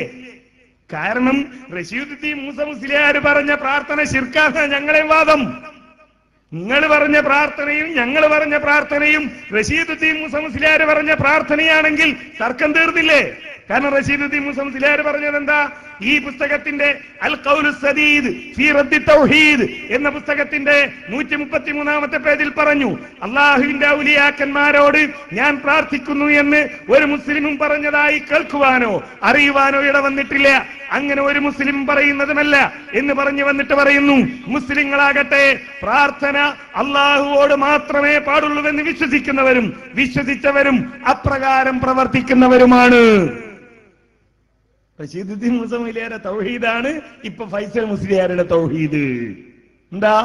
പ്രാർത്ഥന അള്ളാഹിനോട് മാത്രം എന്നാ ഞങ്ങളും പറയുന്നത്. പിന്നെ ഞങ്ങൾ മഹാന്മാരോട് നടത്തുന്നത് എന്താ? സഹായതേട്ടമാണ്, അത് ശിർക്കല്ല. ഇതല്ലേ റഷീദുദ്ദീൻ മൂസ മുസ്ലിയാർ പറഞ്ഞത്? സുന്നികൾ ചോദിക്കുന്നു, നിങ്ങളുടെ പ്രാർത്ഥന ഏത്? മുജാഹിദികൾ എന്ന് പറഞ്ഞു നടന്നവർ മറുപടി പറയുന്നു, ഞങ്ങളുടെ പ്രാർത്ഥന റഷീദുദ്ദീൻ മൂസ മുസ്ലിയാർ പറഞ്ഞ പ്രാർത്ഥന. തീർന്നില്ല. റഷീദുദ്ദീൻ മൂസ മുസ്ലിയാർ വീണ്ടും ഈ പുസ്തകത്തിൽ പറയുന്നത് കാണാൻ കഴിയും. പലയിടങ്ങളിലായി ഈ കാര്യം അദ്ദേഹം വിശദീകരിക്കുന്നുണ്ട്. ഇതിന്റെ 89-ാമത്തെ പേജിൽ പറയുന്നു, മുസ്ലിങ്ങൾ ഖബറിനെയോ ഖബറിലടങ്ങിയ വലിയനെയോ പൂജിക്കുന്നില്ല, ആ വലിയനോട് പ്രാർത്ഥിക്കുന്നുമില്ല. പിന്നെ അവർ ഖബറിന്റെ അടുക്കൽ നിന്നുകൊണ്ട് അള്ളാഹുവിനോട് മാത്രമാണ് പ്രാർത്ഥിക്കുന്നത്. ഇവര് പറയണതോ ജിന്നുകളോട് പ്രാർത്ഥിക്കാമെന്ന് ഞങ്ങൾ പറയുന്നില്ല, ദുആ ചെയ്യാമെന്ന് പറയുന്നില്ല, സഹായതേട്ടം മാത്രമാണ് വിഷയം. ഈ തൗഹീദ് അംഗീകരിക്കേണ്ടി വന്നു. പ്രാർത്ഥന എന്നാൽ റഷീദുദ്ദീൻ മൂസ മുസ്ലിയാരുടെ പ്രാർത്ഥനയാണെന്ന് അംഗീകരിക്കേണ്ടി വന്നു. വീണ്ടും ഈ പുസ്തകത്തിന്റെ 91-ാമത്തെ പേജിൽ പറഞ്ഞു, മുസ്ലിങ്ങൾ അവരുടെ ദേവന്മാരെ തന്നെയാണ് ആരാധിച്ചിരുന്നത്, അവരോട് തന്നെയാണ് പ്രാർത്ഥിച്ചിരുന്നതും. മുസ്ലിങ്ങൾ വലിയനെ ഇടയാക്കിക്കൊണ്ട് ആരാധിക്കുന്നതും പ്രാർത്ഥിക്കുന്നതും അള്ളാഹുവോട് മാത്രമാണ് എന്ന് ഈ പുസ്തകത്തിൽ എഴുതി വെച്ചു. ഇത് ഈ പുസ്തകത്തിൽ മുഴുവൻ എങ്ങനെയാ വിശദീകരിച്ചത്? ഫൈസൽ മുസ്ലിയാർ പറയുന്നു, ആ തൗഹീദാണ് ഞങ്ങൾ അംഗീകരിച്ചത്. അതെന്നെ നൗഷാദ് മുസ്ലിയാർ പണ്ട് പറഞ്ഞത് ഇവര് പകുതി ശരിയായി അല്ലേ? നൗഷാദ് ഹസനി എന്ന് പറയുന്ന കുബൂരി പണ്ഡിതൻ പറഞ്ഞല്ലോ, നിങ്ങൾ പകുതി ശരിയായിരിക്കുന്നു. എന്തിനാ അദ്ദേഹം നിങ്ങൾ പകുതി ശരിയായി എന്ന് പറഞ്ഞത്? പകുതി ശരിയായി എന്ന് പറയാൻ കാരണമുണ്ട്. അദ്ദേഹം വിശദീകരിക്കുകയാണ്. ആ കുബൂരി മുസ്ലിയാർ വിശദീകരിച്ചു.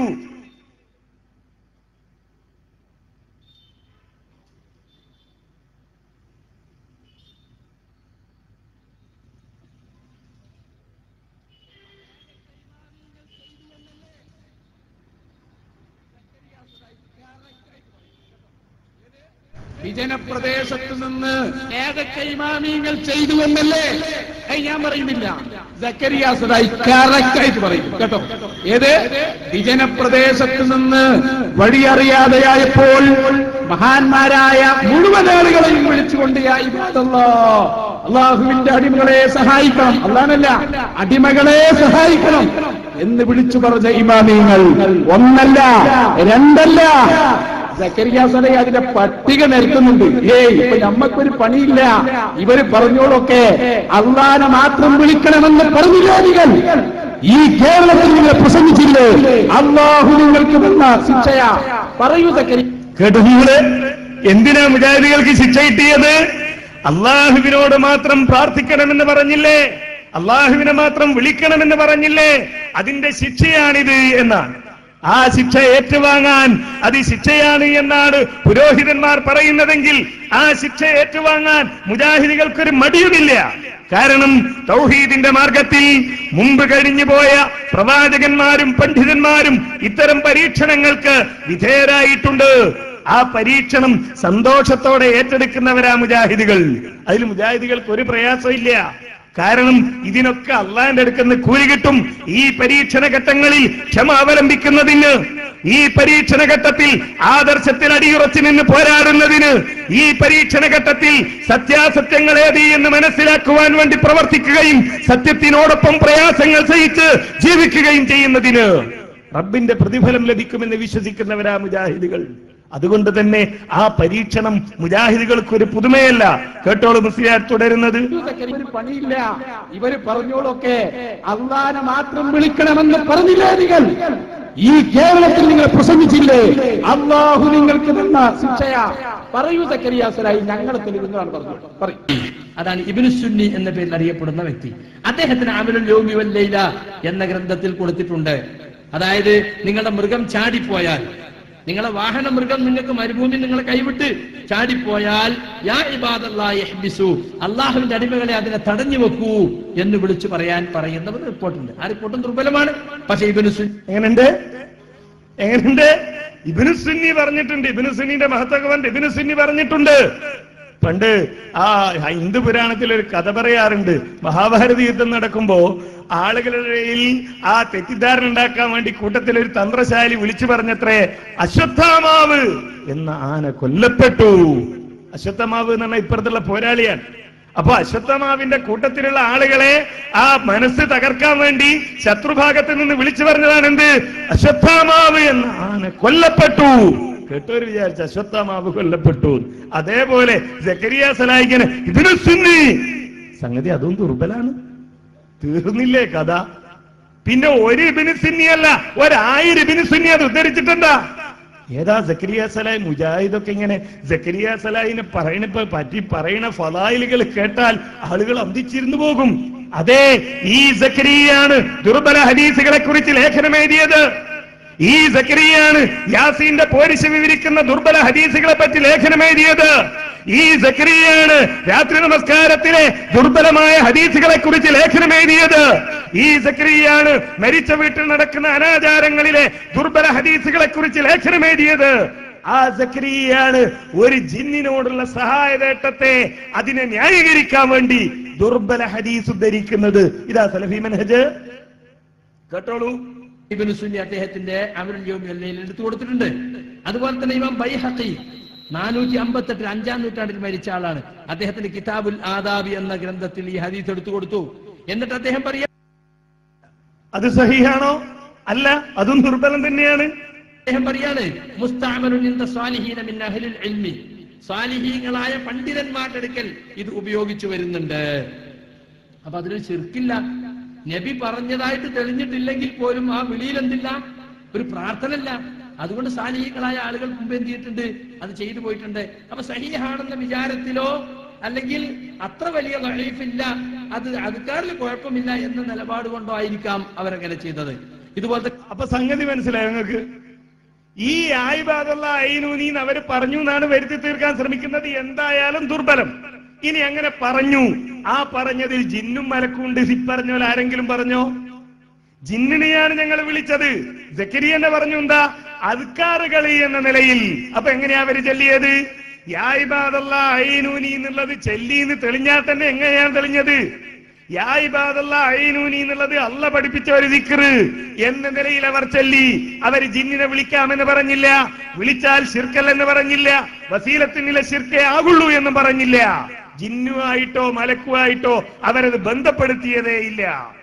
ഇതുപോലെ തന്നെ ഇബ്നു മുഫ്ലിഹുൽ മുഖദ്ദസി അദ്ദേഹത്തിന്റെ ആദാബ് ശറയ്യ എന്ന ഗ്രന്ഥത്തിൽ, ശൈഖുൽ ഇസ്ലാം ഇബ്നു തൈമിയ്യ റഹ്മത്തുള്ളാഹി അലൈഹി അദ്ദേഹത്തിന്റെ അൽ കലിമുത് തയ്യിബ് എന്ന ഗ്രന്ഥത്തിൽ, അദ്ദേഹത്തിന്റെ ശിഷ്യൻ ഇബ്നുൽ ഖയ്യിമുൽ ജൗസിയ്യ അദ്ദേഹത്തിന്റെ അൽ വാബിലുസ് തയ്യിബ് എന്ന ഗ്രന്ഥത്തിൽ, അതുപോലെ തന്നെ ഇബ്നു മാലിക്കി പണ്ഡിതനായ ഇബ്നുൽ ഹാജിന്റെ അൽ മദ്ഖലിൽ, അതുപോലെ തന്നെ അല്ലാമ അഹ്മദ് ബിൻ ഖുനൈം അൽ അസ്ഹരി അൽ മാലിക്കി അദ്ദേഹത്തിന്റെ അൽ ഫവാക്കിഹുദ് ദവാനി അലാ റിസാലത്ത് ഇബ്നു അബി സൈദ് അൽ ഖൈർവാനി എന്ന ഗ്രന്ഥത്തിൽ, അതുപോലെ ഇമാം നവവി അദ്ദേഹത്തിന്റെ അൽ അദ്കാറിലും അതുപോലെ തന്നെ അൽ ഇലാഹിലും, അതുപോലെ സുബുൽ സലാമിന്റെ കർത്താവായ സൽആനി അദ്ദേഹത്തിന്റെ മൻസക് ഫി ഹദിയിൽ മുസ്തഫ സല്ലല്ലാഹു അലൈഹി വസല്ലം ഫി ഹജ്ജത്തുൽ വദാ എന്ന ഗ്രന്ഥത്തിലും, ഇമാം ഷൗക്കാനി അദ്ദേഹത്തിന്റെ തുഹ്ഫത്തുൽ ദാകിരീൻ എന്ന ഗ്രന്ഥത്തിലും, ഈ ഗ്രന്ഥങ്ങളിലൊക്കെ ഈ ഹദീസ് എടുത്തു കൊടുത്തിട്ടുണ്ട്. രണ്ട് നിലക്കാണ്. ഒന്നത് സഹീഹാണ് എന്ന നിലക്ക്, ഇനി ലഈഫ് ആണെങ്കിലും അദ്കാറിൽ കുഴപ്പമില്ല എന്ന നിലക്ക്. ഞാൻ പറയുന്നത് അവരാരും അതിൽ ശിർക്ക് കണ്ടിട്ടില്ല. അവരാരും അതിൽ ശിർക്ക് കണ്ടിട്ടില്ല. ശിർക്ക് കാണേണ്ട ആവശ്യമില്ല. ശിർക്ക് ആകണമെങ്കിൽ എന്ത് വേണം? ഇത് ജിന്നിനെയാണ് വിളിക്കുന്നതെന്ന് പറയണം, ഇത് മലക്കിനെയാണ് വിളിക്കുന്നതെന്നവർ പറയണം. അത് പറയാത്ത കാലത്തോളം അതിന് ശിർക്ക് കാണേണ്ട കാര്യമില്ല. നോക്കൂ നിങ്ങൾ, അഊദു ബികലിമാത്തില്ലാഹി താമ്മാത്തി മിൻ ശർരി മാ ഖലഖ്, അത് സ്വഹീഹായ ഹദീസാണ്, റസൂല് പഠിപ്പിച്ച ദിക്റാണ്. സുന്നികൾ പറയുന്നു ആ കലിമാത്തുള്ള എന്നതുകൊണ്ട് ഉദ്ദേശിക്കുന്നത് മഹാന്മാരാണ്. അപ്പൊ നമ്മൾ പറയും ആ വ്യാഖ്യാനം ശിർക്കാണ്. കാരണം എന്താ? മഹാന്മാരെ വിളിക്കലാണ് അതുകൊണ്ട് ഉദ്ദേശിക്കുന്നതെങ്കിൽ അത് ശിർക്കാണ്. നമ്മൾ പറയും, അതിന് പണ്ഡിതന്മാരുടെ ഉദ്ധരണികൾ ഉദ്ധരിക്കും. ലാ യുസ്തആദു ബിമഖ്ലൂഖിൻ, അല്ലാഹുവിന്റെ റസൂല് മഖ്ലൂക്കിനെ കൊണ്ട് സഭയും തേടുകയില്ല എന്ന് ഇമാം അഹ്മദ് മുതൽ പറഞ്ഞ ആ വാക്ക് ഇമാം ഖത്താബിയെ പോലെ ഇബ്നു ഹജർ അസ്കലാനിയെ പോലെയുള്ള പണ്ഡിതന്മാർ ഉദ്ധരിച്ച തെളിവുകൾ ഒന്നടങ്കം നമ്മൾ പറയും, അല്ലേ? അപ്പൊ സുന്നി മൗലിയാര് പറയാ, ഇതാ ഈ ഇമാമുകൾ ആരും അത് ശിർക്കാണെന്ന് പറഞ്ഞിട്ടില്ല. അവര് ശിർക്കാന്ന് പറയണമെങ്കിൽ എന്ത് വേണം? അത് മഹാന്മാരാണെന്ന് ആരെങ്കിലും പറയണ്ടേ? അപ്പോഴല്ലേ മഹാന്മാരെ ഉദ്ദേശിച്ചത് ചൊല്ലിയാൽ ശിർക്കാണെന്ന് പറയേണ്ടതുള്ളൂ. ഇതേപോലെ ഈ മഹാന്മാരാരും ഇത് ജിന്നിനെ വിളിക്കലാണെന്ന് പറഞ്ഞിട്ടില്ല, ഇത് മലക്കിനെ വിളിക്കലാണെന്ന് പറഞ്ഞിട്ടില്ല. അതുകൊണ്ട് തന്നെ ശിർക്കാണെന്ന് പറയേണ്ടതില്ല. ഇതിപ്പോൾ ചില ആളുകൾ ഉണ്ടാക്കിയ വാദമാണ്, അതുകൊണ്ടാണ് ശിർക്ക് എന്ന് പറയുന്നത്. ആരും അതിൽ അല്ലാഹു അല്ലാത്തവരോടുള്ള ഒരു പ്രാർത്ഥന കണ്ടിട്ടില്ല. അതുകൊണ്ട് ഇപ്പൊ ഈ മൂവർ സംഘത്തിന്റെ വാദപ്രകാരം ഇവരൊക്കെ ശിർക്ക് പ്രചരിപ്പിച്ചവരായി. അതാവില്ല, ഒരാളും ശിർക്ക് പ്രചരിപ്പിച്ചവരാവില്ല. കാരണം എന്താ? ഇമാം അഹ്മദ് ഇത് വെച്ചുകൊണ്ട് സക്കരിയ പറഞ്ഞതുപോലെ ജബ്ബാർ മൗലവി പറഞ്ഞതുപോലെ ഫൈസൽ ആയത്ത് ദുർവ്യാഖ്യാനം ചെയ്തതുപോലെ ആ കൂട്ടത്തിൽപ്പെട്ട ചില ആളുകൾ ഇപ്പോൾ പറഞ്ഞു നടക്കുന്നത് പോലെ ഇമാം അഹ്മദോ ഇമാം നവവിയോ മറ്റ് ഏതെങ്കിലും ഇമാമുകളോ പൂർവികരായ ഈ അറിയപ്പെടുന്ന പ്രാമാണികരായ പണ്ഡിതന്മാർ മദ്ഹബിന്റെ ഇമാമുകൾ ആരെങ്കിലുമോ ഇത് വെച്ചുകൊണ്ട് ഒരാൾ ജിന്നിനോടോ മലക്കിനോടോ ഭൗതിക സഹായം തേടിയാൽ ശിർക്കാവില്ല എന്ന് പറഞ്ഞിട്ടുണ്ടോ? അതുണ്ടെങ്കിലേ അവര് ശിർക്ക് പ്രചരിപ്പിക്കുന്ന ആളുകളാണ് എന്ന് ഞങ്ങൾ പറയുന്നു എന്ന ആരോപണത്തിൽ അർത്ഥമുള്ളൂ. അങ്ങനെ ഒരു ഇമാമും പറഞ്ഞിട്ടില്ല. അതുകൊണ്ട് തന്നെ ഞങ്ങളും ഇമാമിങ്ങളൊക്കെ ഒരുപോലെയാണ് എന്ന് വരുത്തി തീർക്കാനുള്ള കുടില ശ്രമം മാത്രമാണത്. ബുദ്ധിയുള്ള ആളുകളോട് പറഞ്ഞാൽ നടക്കൂല. തെളിവ് പറയട്ടെ. ഇവർക്ക് പറയാൻ കഴിഞ്ഞില്ല എന്ന് മാത്രമല്ല, ഇവര് വലിയ ആളുകളായി എഴുന്നള്ളിക്കുന്ന ഇഹ്യാ ഉത്തറാസിന്റെ പ്രതിനിധികളുമായി നടന്ന ചർച്ചയിൽ മൂവർ സംഘത്തിൽ ഒരാളായ അബ്ദുറഹ്മാൻ സലഫി ചോദിച്ചു, ഈ ഹദീസ് വ്യാഖ്യാനിച്ചുകൊണ്ട് ലോകത്തേതെങ്കിലും ഒരു പണ്ഡിതൻ ജിന്നിനോടോ മലക്കിനോടോ ഉള്ള സഹായതേട്ടം ശിർക്കാണ് എന്ന് പറഞ്ഞതിന് ഒരു രേഖ ഉദ്ധരിക്കാൻ കഴിയുമോ? കേരളത്തിലുള്ള ഈ ആളുകളോടല്ല, വലിയ ശൈഖന്മാരോട് തന്നെ ചോദിച്ചു. വലിയ ശൈഖ് പറഞ്ഞു, ഉലമാക്കളൊക്കെ പറഞ്ഞിട്ടുണ്ട്. അബ്ദുറഹ്മാൻ സലഫി പറഞ്ഞു, ഉലമാക്കൾ പറഞ്ഞു എന്ന് പറഞ്ഞാൽ പോരാ, തെളിവ് എവിടെ? അപ്പോഴാ PN ചോദിച്ചു, നിങ്ങൾ ആരോടാ? മഹ്തറമായ വലിയ വലിയ ആലിമീങ്ങളോടാണോ നിങ്ങൾ ചോദിക്കുന്നത്? ഇങ്ങനെ അതബില്ലാതെ ചോദിക്കണത്? സലഫി പറഞ്ഞു, ഞങ്ങൾ അതബ് പ്രമാണത്തിനാ. പ്രമാണം എന്തൊക്കെ പറയട്ടെ. അദ്ദേഹത്തിന് പറയാൻ കഴിഞ്ഞിട്ടില്ല പ്രമാണം. എത്ര കാലമായി ഞങ്ങൾ ചോദിക്കുന്നു.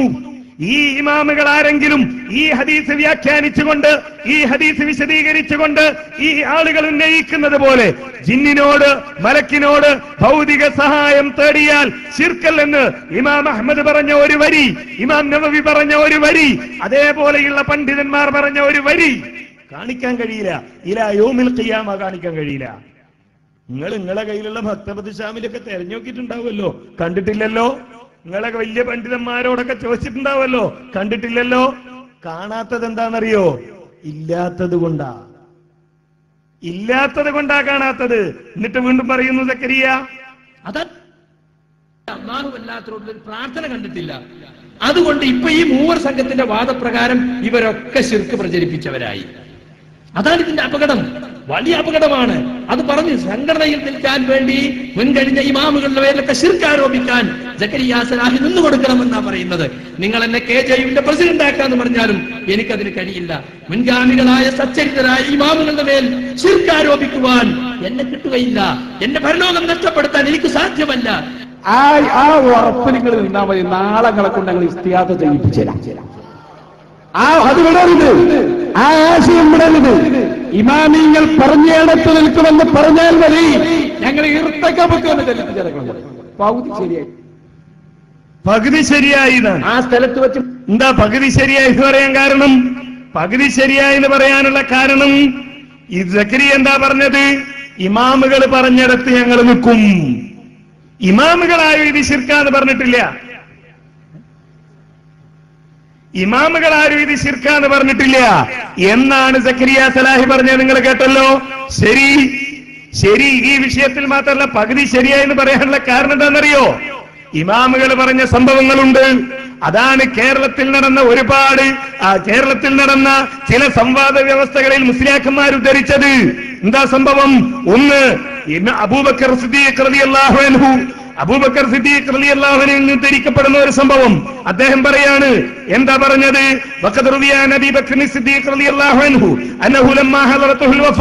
മരണാസന്നനായപ്പോൾ അബൂബക്കർ സിദ്ദീഖ് റളിയല്ലാഹു അൻഹു ഖാല ലഹും, തന്റെ ചുറ്റുമുള്ള ആളുകളോട് പറഞ്ഞു, ഇദാമിത്തു ഗഫറതു മിൻ ജിഹാസി ഫഹ്മലൂനി ഹത്താ തഖഫു ബിബാബിൽ ബൈത്തിൽ ലദീ ഫീഹി ഖബ്റുൻ നബി സല്ലല്ലാഹു അലൈഹി വസല്ലം. ഞാൻ മരണപ്പെട്ട് എന്റെ മയ്യത്ത് പരിപാലന കർമ്മങ്ങൾ തീർന്നു കഴിഞ്ഞാൽ നിങ്ങൾ എന്റെ മയ്യത്തുമായി നബി സല്ലല്ലാഹു അലൈഹി വസല്ലമയുടെ ഖബർ ഏത് വീട്ടിലാണോ ഉള്ളത് ആ വീട്ടിലേക്ക് ചെല്ലുക. ഫഖിഫു ഫിൽ ബിൽബാബി, എന്നിട്ട് നിങ്ങൾ ആ വാതിലിന്റെ അടുത്ത് നിൽക്കുക. വഖൂലു, എന്നിട്ട് നിങ്ങൾ പറയുക, അസ്സലാമു അലൈക യാ റസൂലല്ലാഹ് എന്ന് പറയുക. ഹാദാ അബൂബക്കർ യസ്തഇദിനു, ഇദാ റസൂലേ, അബൂബക്കർ അനുവാദം ചോദിക്കുന്നു. എന്തിന്? അബൂബക്കർ സിദ്ദീഖിന്റെ മയ്യത്ത് അവിടെ മറവ് ചെയ്യാൻ ഇതാ അബൂബക്കർ സമ്മതം ചോദിക്കുന്നു എന്ന് നിങ്ങൾ റസൂലിന്റെ ഖബറിന്റെ അരികിലെത്തിയിട്ട് പറയുക. അങ്ങനെ പറഞ്ഞാലോ ഫൈനദിനലക്കും വഫുതിഹൽ ബാബ്, നിങ്ങൾക്ക് അനുവാദം ലഭിക്കുകയും വാതിൽ തുറക്കപ്പെടുകയും ചെയ്താൽ വകാനൽ ബാബ് മുഗ്ലഖൻ ഫദ്ഖിലൂനി ഫദ്ഫനൂനി, നിങ്ങൾ എന്നെ അതിനുള്ളിൽ കയറ്റി എന്നെ അവിടെ മറവ് ചെയ്യുക. വൈലം യുദല്ലക്കും, നിങ്ങൾക്ക് അനുവാദം കിട്ടിയില്ലെങ്കിലോ ഫാഖ്രിജൂനി ഇലൽ ബഖീഅ്, നിങ്ങൾ എന്നെ പൊതുശ്മശാനത്തിലേക്ക് കൊണ്ടുപോവുക. ഫദ്ഫനൂനി, അവിടെ മറവ് ചെയ്യുക. ഫഫഅലു, അവരങ്ങനെ ചെയ്തു. വലമ്മാ വഖഫൂ ബിൽ ബാബി വഖാലൂ ഹാദാ, അവര് റസൂലിന്റെ ഖബറുള്ള ആ വീട്ടിന്റെ മുമ്പിലെത്തി ഇങ്ങനെ പറഞ്ഞപ്പോൾ സഖതൽ ഖുഫ്ലു, ആ വാതിലിന്റെ പൂട്ടങ്ങ് താഴെ വീണു. വംഫതഹൽ ബാബു, വാതിലങ്ങ് തുറക്കപ്പെട്ടു. വസമിയ ഹാത്തിഫുൻ മിൻ ദാഖിലിൽ ബൈത്ത്, ആ വീട്ടിന്റെ ഉള്ളിൽ നിന്ന് ഒരു അശരീരി കേട്ടു. അദ്ഖിലുൽ ഹബീബ ഇലൽ ഹബീബ്, ഹബീബിനെ നിങ്ങൾ ഹബീബിന്റെ അരികിലേക്ക് പ്രവേശിപ്പിക്കുക. അബൂബക്കർ സിദ്ദീഖിനെ തന്റെ അരികിലേക്ക് പ്രവേശിപ്പിക്കുക എന്ന് ആര് പറഞ്ഞു? ആ റസൂലിന്റെ ഖബറുള്ള മുറിയിൽ നിന്ന് കേട്ടു എന്ന ഒരു സംഭവം ഉദ്ധരിക്കപ്പെടുന്നു. മൗലവിമാര് ആ പുതിയ മൗലവിമാര് പറഞ്ഞു സംഭവം കേട്ടു എന്നല്ലേ ഉള്ളൂ, റസൂല് പറഞ്ഞു എന്നില്ലല്ലോ. മൗലവിമാര് പറഞ്ഞു കേട്ടോ പറഞ്ഞോ എന്നല്ല ഞങ്ങളെ തെളിവ്, ചോദിക്കാൻ പറ്റോ ഇല്ലേ എന്നുള്ളതാ ഞങ്ങളെ ചോദ്യം. ചോദിച്ചു, ചോദിച്ചതായി കാണാൻ കഴിയുന്നു. എന്താ ചോദിച്ചത്? നബി സല്ലല്ലാഹു അലൈഹി വസല്ലമയുടെ ഖബറിന്റെ അരികിൽ ചെന്നുകൊണ്ട് റസൂലേ അബൂബക്കറിന്റെ മയ്യത്തുമായി അവിടെ വന്ന് അനുവാദം ചോദിക്കാൻ അബൂബക്കർ പറഞ്ഞിരിക്കുന്നു, ഞങ്ങൾ മറവ് ചെയ്യട്ടെ എന്നാ ചോദിച്ചത്. എന്ത് മനസ്സിലായി? റസൂലിന്റെ ഖബറിന്റെ അരികിൽ ചെന്ന് ചോദിക്കാം എന്ന് മനസ്സിലായി. റസൂലിന്റെ ഖബറിന്റെ അരികിൽ ചെന്ന് ചോദിക്കാമെന്ന് മനസ്സിലായി. നമ്മൾ എന്ത് പറയും? ഇത് ദുർബലാണ്, ഇത് ഉദ്ധരിച്ച പണ്ഡിതന്മാര് തന്നെ ഇത് ദുർബലമാണെന്ന് പറഞ്ഞിട്ടുണ്ട് എന്ന് നമ്മൾ പറയും. ഖുറാഫികൾ അതവിടെ മടക്കി വെക്കും. ഇപ്പൊ ഇവരൊരു പുതിയ വാദമായിട്ട് വന്നുകൊണ്ട് ഇമാമിങ്ങൾ ആരും അതിൽ ശിർക്ക് കണ്ടിട്ടില്ല. മൂല്യന്മാരെ അതിന്റെ മുകളിൽ പിടിച്ചു. ഇത് ഉദ്ധരിച്ച ഏതെങ്കിലും ഒരു പണ്ഡിതൻ ഇത് ശിർക്കാന്ന് പറഞ്ഞിട്ടുണ്ടോ? ഇത് ഉദ്ധരിച്ച ഏതെങ്കിലും ഒരു പണ്ഡിതൻ ഇത് ശിർക്കാണെന്ന് പറഞ്ഞിട്ടുണ്ടോ? സമാനമായ വേറെയും ചില സംഭവങ്ങൾ ശിർക്കാണെന്ന് പറഞ്ഞിട്ടുണ്ടോ? ഈ കുന്നുകര മുതൽ ഇന്നലെ നടന്ന സംവാദത്തിൽ വരെ മുസ്ലിയാക്കന്മാരിൽ ഉയർത്തിവെച്ചു. ഈ ഒരു പിഴച്ച വാദം സമുദായത്തിൽ ഉണ്ടാക്കിയിട്ട് ഇതുകൊണ്ട് ഇവർക്കുണ്ടായ നേട്ടം അതാണ്. എന്ത്? പകുതി ശരിയായി. അപ്പൊ എന്തായി? ഇവിടുന്ന് റസൂലിനെ വിളിക്കാൻ പാടില്ല, മദീനത്ത് പോയി വിളിക്കാനായി. അതാ പകുതി ശരിയാകുക എന്ന് പറഞ്ഞാൽ അതാ ലബ്ബാദാരിമിയുടെ വാദം. ലബ്ബയുടെ വാദം അതാണ്. എന്ത്? ഇവിടുന്ന് ഒരാള് റസൂലേ നിങ്ങൾ ഞങ്ങൾക്ക് വേണ്ടി മഴയ്ക്ക് വേണ്ടി തേടണേ എന്ന് പറഞ്ഞാൽ ശിർക്ക്. എന്നാ റസൂലിന്റെ ഖബറിന്റെ അടുത്ത് എന്ന് പറഞ്ഞാലോ ശിർക്കാവൂല. ഇതാ പകുതി ശരിയായാല്. മനസ്സിലായില്ലേ? പകുതി ശരിയായാൽ എങ്ങനെയാണ്? ഈ പറഞ്ഞ സംഭവങ്ങളിലൊന്നും പണ്ഡിതന്മാർ ശിർക്ക് കണ്ടിട്ടില്ല എന്നതുകൊണ്ട് റസൂലിന്റെ അടുത്ത് പോയി ചോദിക്കാം എന്നിവർ പറയേണ്ടി വരും. റസൂലിന്റെ ഖബറിന്റെ അരികിൽ പോയി ചോദിക്കുന്നത്, തേടുന്നത് ശിർക്കല്ല എന്നിവർ പറയേണ്ടി വരും. റസൂലിന്റെ ഖബറിന്റെ അരികിൽ പോയി ഒരു സംഗതി ആവശ്യപ്പെട്ടാൽ ശിർക്കല്ല എന്നിവർ പറയേണ്ടി വരും. അപ്പോ ഇർത്തകബത്തു കേരളത്തിൽ നിന്ന് ചെല്ലാൻ പാടില്ല. കേരളത്തിൽ നിന്ന് ചെല്ലാൻ പറ്റൂല. മദീനത്ത് പോയിട്ട് ഇർത്തകബത്തു അലൽ ഖതാ ഗൈറ ഹസിരിൻ വഅദദ് ലക അസ്കൂ ഫീഹി യാ സയ്യിദി ഖൈറൻ നബി ചെല്ലിയാ കുഴപ്പമില്ല. കാരണം എന്താ? റസൂലിന്റെ ഖബറിന്റെ അടുത്ത് നിന്നാണ്. റസൂലിന്റെ ഖബറിന്റെ അടുത്ത് പോയിട്ട് ഇങ്ങനെ പറഞ്ഞത് ശിർക്കാണെന്ന് ഇമാം നവവി പറഞ്ഞിട്ടില്ല.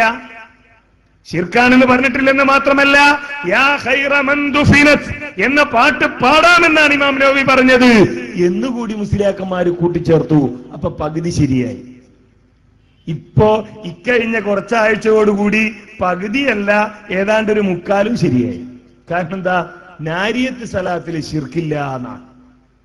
നാരിയ സലാത്തില് ശിർക്കില്ല. ഈ കാര്യം ലബ്ബാദാരിമി വിശദീകരിച്ചു. എങ്ങനെയാ വിശദീകരിച്ചത് എന്നറിയോ? ഇവര് പറയുന്നത് അതൊരു ഖുറാഫ് ചോദിച്ചപ്പോ പറഞ്ഞതാണ് എന്നാ. ഇവർക്ക് അങ്ങനെയൊക്കെ ജബ്ബാർ മൗലവി ജിന്നിനോടുള്ളതായിട്ട് ശിർക്കല്ല എന്ന് അത് അമ്പലക്കടവിന് മറുപടി എത്തിയപ്പോ പറഞ്ഞതല്ലേ. ലബ്ബാദാരിമി നാരിയ സലാത്ത് ശിർക്കല്ല എന്ന് പറഞ്ഞതോ അതൊരു ഖുറാഫ് ചോദിച്ചപ്പോ പറഞ്ഞതല്ലേ.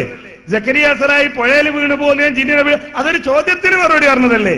ചോദ്യത്തിന് മറുപടി പറയുമ്പോ ഒരു ഈമാനും, ഉത്തരം പറയുമ്പോ വേറൊരു ഈമാനും, എഴുതുമ്പോ വേറൊരു ഈമാനും, പ്രസംഗിക്കുമ്പോ വേറൊരു ഈമാനുമാ. അങ്ങനെയുണ്ടോ? ഖുറാഫിനോട് മറുപടി അറിയുമ്പോ ഒരു മറുപടിയാ? അല്ല, എപ്പോഴും ഒരേ മറുപടി. എന്താ ലബ്ബ പറഞ്ഞ മറുപടി? ലബ്ബ സുന്നിയോടല്ല, സുന്നീനോടിത് പറഞ്ഞു. സുന്നിയോടിത് പറഞ്ഞത് കേട്ട് ആ വിഷമിച്ച് ഇത് ശരി തന്നെയാണോ എന്ന് അറിയാൻ വേണ്ടി, ഉറപ്പിക്കാൻ വേണ്ടി ഒരു മുജാഹിദ് പ്രവർത്തകൻ, കായംകുളത്തുള്ള ഓച്ചിറയിലുള്ള ഒരു മുജാഹിദ് പ്രവർത്തകൻ ലബ്ബാദാരിമിയെ വിളിക്കുകയാണ്. വിളിച്ച് ചോദിച്ചു, എന്താ ലബ്ബ പറയുന്നത്?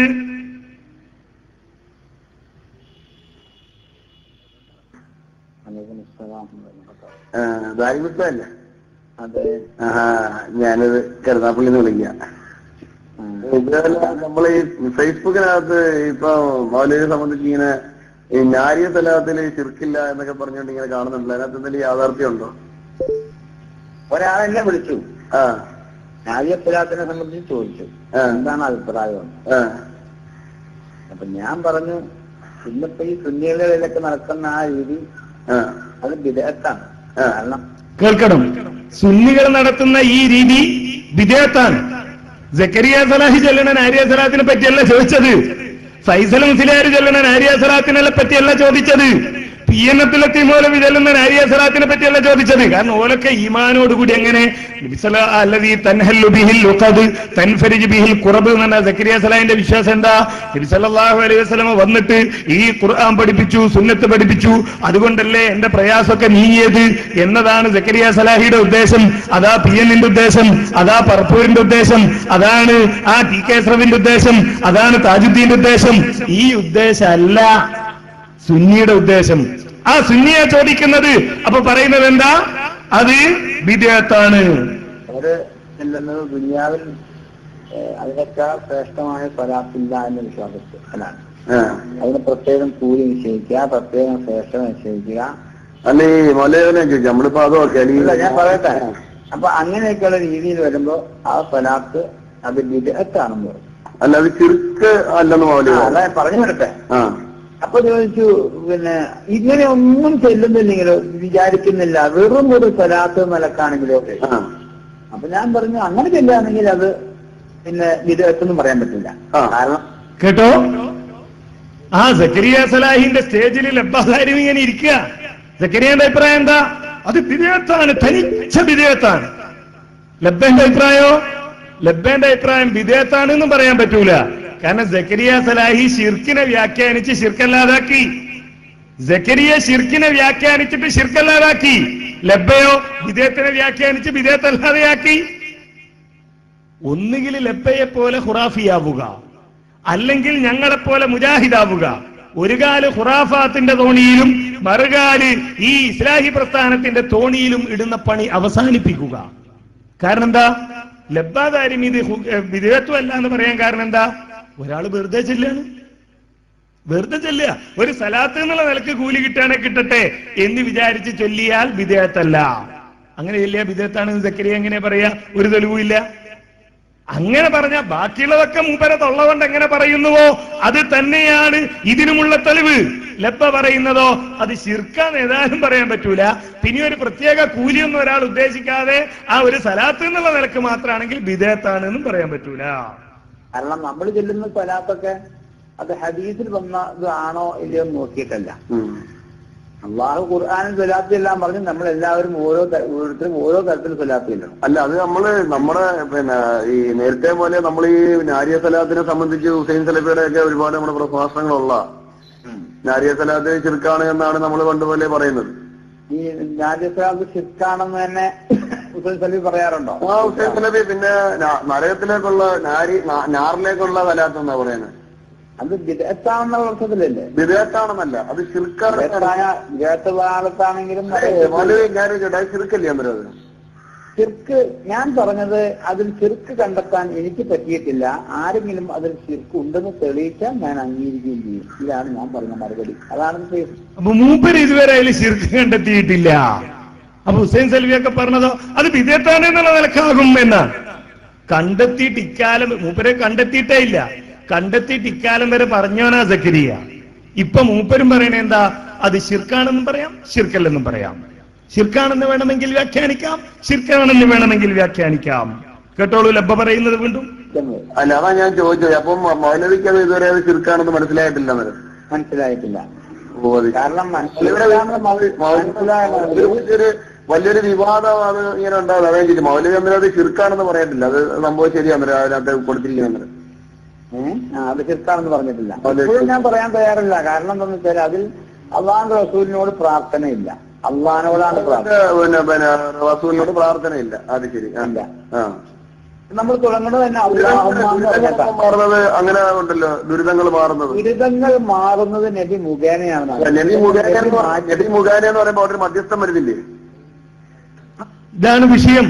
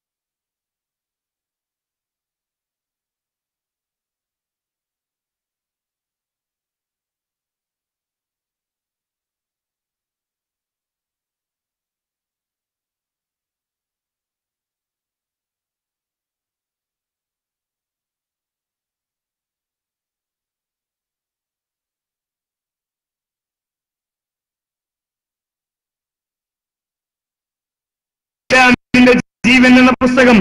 ആ പുസ്തകത്തിൽ സമുദായ മക്കളിൽ വന്നു ഭവിച്ച ശിർക്കിന്റെ വകുപ്പുകൾ, സമുദായ മക്കളിൽ വന്നു ഭവിച്ച ശിർക്കിന്റെ വകുപ്പുകൾ എന്നതിൽ ഒന്നാമതായി പ്രാർത്ഥനയെന്നി പിന്നെ അത് വിശദീകരിച്ചുകൊണ്ട് 29-ാമത്തെ പേജിൽ ശിർക്കിന്റെ വകുപ്പായി വിശദീകരിക്കുന്നു. സബീനയിലെ മറ്റൊരു വിർദാണ് നാരിയത്തുസ്സലാത്ത്. അപ്പൊ ഈ നാരിയത്തുസ്സലാത്ത് ശിർക്കാണെന്നാ നമ്മൾ ഇതുവരെ പറഞ്ഞത്. പക്ഷെ ലബ്ധധാരിണി അത് അറിഞ്ഞിട്ടില്ല. അത് മൂപ്പരറിയാത്തതിന് നമ്മളെ കുറ്റം പറഞ്ഞിട്ട് കാര്യമില്ലല്ലോ. പഠിപ്പിച്ചു കൊടുക്കേണ്ട ആളുകൾ വരെ മാറണ കോലാണ് ഇപ്പോഴുള്ളത്. എന്നാൽ ഇത് ശിർക്കാണ് എന്നാണ് സക്കരിയ മുമ്പ് പറഞ്ഞത്. ഇത് ശിർക്കാണ് എന്നാണ് സക്കരിയ പ്രസംഗിച്ചത്. നിങ്ങൾ പലരും യൂട്യൂബിൽ അത് കേട്ടിട്ടുണ്ടാകും. അത് പച്ചയായ ശിർക്കാണ് എന്ന് സക്കരിയ തന്നെ തുറന്നു പറയുകയും വിശദീകരിക്കുകയും ചെയ്തിട്ടുണ്ട്. പക്ഷെ ഇത് പറയാൻ ഇപ്പൊ മാറി പലരും. പക്ഷെ മാറാത്ത ഒരു പയ്യനുണ്ട്, അവനെ നമ്മൾ അംഗീകരിക്കണം. ഏതാ പയ്യൻ എന്നറിയോ? PN അബ്ദുൽ ലത്തീഫ് മൗലവിയുടെ മകൻ. ഓൻ പറഞ്ഞു ശിർക്ക് തന്നെയാണ്. PN പറയാൻ ധൈര്യം കിട്ടിയില്ല. പക്ഷെ PN മകൻ പറഞ്ഞു അത് ശിർക്കാണ്. ഇവര് പറയുന്നതോ ശിർക്കല്ല. നേരത്തെ പറഞ്ഞ പകുതിയും ശരിയായി. അങ്ങനെ വ്യാഖ്യാനിക്കുകയാണെങ്കിൽ ബുർദ ശിർക്കല്ലെന്ന് പറയേണ്ടി വരും. ബുർദയിലെ ശിർക്കില്ലാത്ത വരികൾ മദ്ഹാണ്. അങ്ങനെ മദ്ഹ് പറഞ്ഞാൽ കൂലി കിട്ടുമെന്ന് പറയേണ്ടി വരും. ഇർത്തകബത്ത് ശിർക്കല്ലാതെ വ്യാഖ്യാനിക്കാം. ഏത് വരിയാ ശിർക്കല്ലാതെ വ്യാഖ്യാനിച്ചൂടാത്തത്? ഈ മഹാന്മാരെ വിളിക്കുന്നത് വരെ ഇവർക്ക് ശിർക്കല്ലാന്ന് വ്യാഖ്യാനിക്കാം. എങ്ങനെ? ചില മൂല്യന്മാര് പണ്ട് പറഞ്ഞു വെച്ചിട്ടുണ്ട്. ഇത് ചെയ്യുന്ന മൂല്യന്മാര് എന്ത് യാ റസൂലല്ലാ, യാ വലിയല്ലാ എന്നൊക്കെ വിളിച്ചാൽ അതിന്റെ അർത്ഥം ഈ വലിയിന്റെ ഹക്ക് കൊണ്ട് ജാഹ് കൊണ്ട് അല്ലാഹ് സഹായിക്കുമെന്നാണ് എന്ന് പറയുമ്പോ യാ റസൂലല്ലാ എന്നുള്ള വിളിയും ശിർക്കാവൂല. ഈ വ്യാഖ്യാനം അംഗീകരിച്ചുകൊണ്ട് ശിർക്കാവില്ല എന്ന് പറയേണ്ടി വരും സക്കരിയ. ഈ ഒരു അവസ്ഥയിലേക്കാണ് ഈ ആളുകൾ പോകുന്നത്. അടിസ്ഥാനപരമായി വിഷയം നമ്മൾ മനസ്സിലാക്കണം. ഇത് തൗഹീദിൽ നിന്നുള്ള വ്യതിയാനമാണ്. ഇത് ശിർക്കിലേക്കുള്ള യാത്രയാണ്. ഇത് ശിർക്കിനെ ന്യായീകരിക്കലാണ്, ശിർക്കിനെ ശിർക്കല്ലാതാക്കലാണ്. ഇത് ഖുർആനിൽ നിന്നുള്ള ദുർവ്യാഖ്യാനമാണ്. ഇത് സുന്നത്തിനെ ദുർവ്യാഖ്യാനിക്കലാണ്. ഇത് പ്രമാണങ്ങളിൽ നിന്ന് അകന്നു പോകലാണ്. ഇത് സാമൂഹ്യ ജീർണതകളെ തിരിച്ചു കൊണ്ടുവരലാണ്. അതുകൂടി പറഞ്ഞ് ഞാൻ അവസാനിപ്പിക്കുകയാണ്. എന്താ ആത്മീയ ചികിത്സ അല്ലേ? മുജാഹിദ് എന്താ പറഞ്ഞത്? ആ ഓരോ യൂണിറ്റിലും ജിന്ന് കേന്ദ്രം തുടങ്ങണം. ജിന്ന് ചികിത്സാ കേന്ദ്രം തുടങ്ങണം. ആരെന്ത് പറഞ്ഞാലും അള്ളാഹുവിന്റെ റസൂലിന്റെ സുന്നത്താണ് ഞാൻ പറയുന്നത് എന്നൊക്കെ പറഞ്ഞിട്ട് പറഞ്ഞു ജിന്നക്ക് ചികിത്സാ കേന്ദ്രം തുടങ്ങണം. കുറച്ചു ദിവസം കഴിഞ്ഞപ്പോ അള്ളേ ഇല്ല, റസൂലും ഇല്ല, ഈമാനും ഇല്ല, ഒന്നുമില്ല. പിന്നെ കേന്ദ്രം എന്ന് പറഞ്ഞതൊരു അബദ്ധാണ്. അത് എല്ലാരും എന്നോട് പറഞ്ഞു ഇതിന്റെ സാധ്യതകളെ കുറിച്ച് ചർച്ച ചെയ്തപ്പോന്നാ. അപ്പൊ ഇവരെല്ലാരും കൂടി യോഗം കൂടി മുജാഹിദിന്റെ അഭിപ്രായം എടുത്തു, നമുക്ക് കേന്ദ്രം തുടങ്ങിയാലോ എന്നുള്ള ചർച്ച നടന്നു. സാധ്യതയെ കുറിച്ച് ചർച്ച ചെയ്തപ്പോ ആ കൂട്ടത്തിലുള്ള ആൾക്കാർ പറഞ്ഞു അല്ലെങ്കിൽ തന്നെ ഇപ്പൊ എരപ്പായി കിടക്കുകയാണ്, ഇനി ഒരു ചികിത്സാ കേന്ദ്രം കൂടി തുടങ്ങിയിട്ട് നിങ്ങൾ ബാക്കിയും കൂടി നമ്മൾ എരപ്പാക്കാൻ നടക്കല്ലേ എന്ന് പറഞ്ഞപ്പോ തീരുമാനിച്ചു കേന്ദ്രം തുടങ്ങണം. അതിന് കേന്ദ്രം എന്ന് പറയണോ, സെന്റർ എന്ന് പറയണോ, അതല്ല മർക്കസ് എന്ന് പറയണോ എന്നൊരു തർക്കേ ഇപ്പൊ ഉള്ളൂ അല്ലേ? ആ ചികിത്സയിലേക്ക് ഈ സമുദായത്തെ തിരിച്ചു കൊണ്ടുപോകാനുള്ള ശ്രമം, ഈ ശ്രമം നമ്മൾ പരാജയപ്പെടുത്തി കേരളത്തിലെ മുജാഹിദുകൾ. അപ്പോ പ്രമാണം തെളിവൊന്നും പറയാനില്ലാതെ വന്നപ്പോ ഇപ്പൊ എന്താ പറയണത്? ഇതാ മുജാഹിദ് പ്രസ്ഥാനത്തിൽ ആകെ കലങ്ങി മറിയാണ് എന്നാ. പണ്ട് പരപ്പനങ്ങാടി വെച്ച് മടവൂരികൾക്ക് മറുപടി പറഞ്ഞപ്പോ ഞാൻ പറഞ്ഞൊരു സംഗതി ഉണ്ട്. ഇവിടെ നിങ്ങൾക്ക് ഇതൊക്കെ തോന്നും, ഇവിടെ ബഹളമുണ്ട്, കലങ്ങി മറിയുണ്ട് എന്നൊക്കെ തോന്നും. കാരണം എന്താ? ഇവിടെ ഭാര്യയുണ്ട്, ഭർത്താവുണ്ട്, മക്കളുണ്ട്, കുട്ടികളുണ്ട്, ഭക്ഷണം ഉണ്ടാക്കുന്നുണ്ട്, ഒക്കെ ഉണ്ട്. അപ്പൊ സ്വാഭാവികമായും ഇതൊന്നും ചെയ്യാത്ത അപ്പുറത്തുള്ളൊരു വീട്ടുകാരൻ, ഓന്റെ ഭാര്യ തെറ്റിപ്പോയി, മക്കള് ഹോട്ടലിൽ നിന്നാണ് ഭക്ഷണം, ആ വേറൊരാള് വേറെത്തേനാണ് ഭക്ഷണം. ഇങ്ങനെ അവിടെ വെപ്പുമില്ല, തീനുമില്ല, കുടിയുമില്ല. അവിടെ പ്ലേറ്റ് കഴുകണ്ട, അവിടെ പാത്രം കഴുകണ്ട, അവിടെ അടുപ്പിൽ വിറക് വെക്കണ്ട. ഈ ശബ്ദമൊന്നും അവിടെ ഉണ്ടാവില്ല. പിന്നെ ഓന്റെ പണി എന്താ? അപ്പുറത്ത് വല്ല ഒച്ചയുണ്ടോ?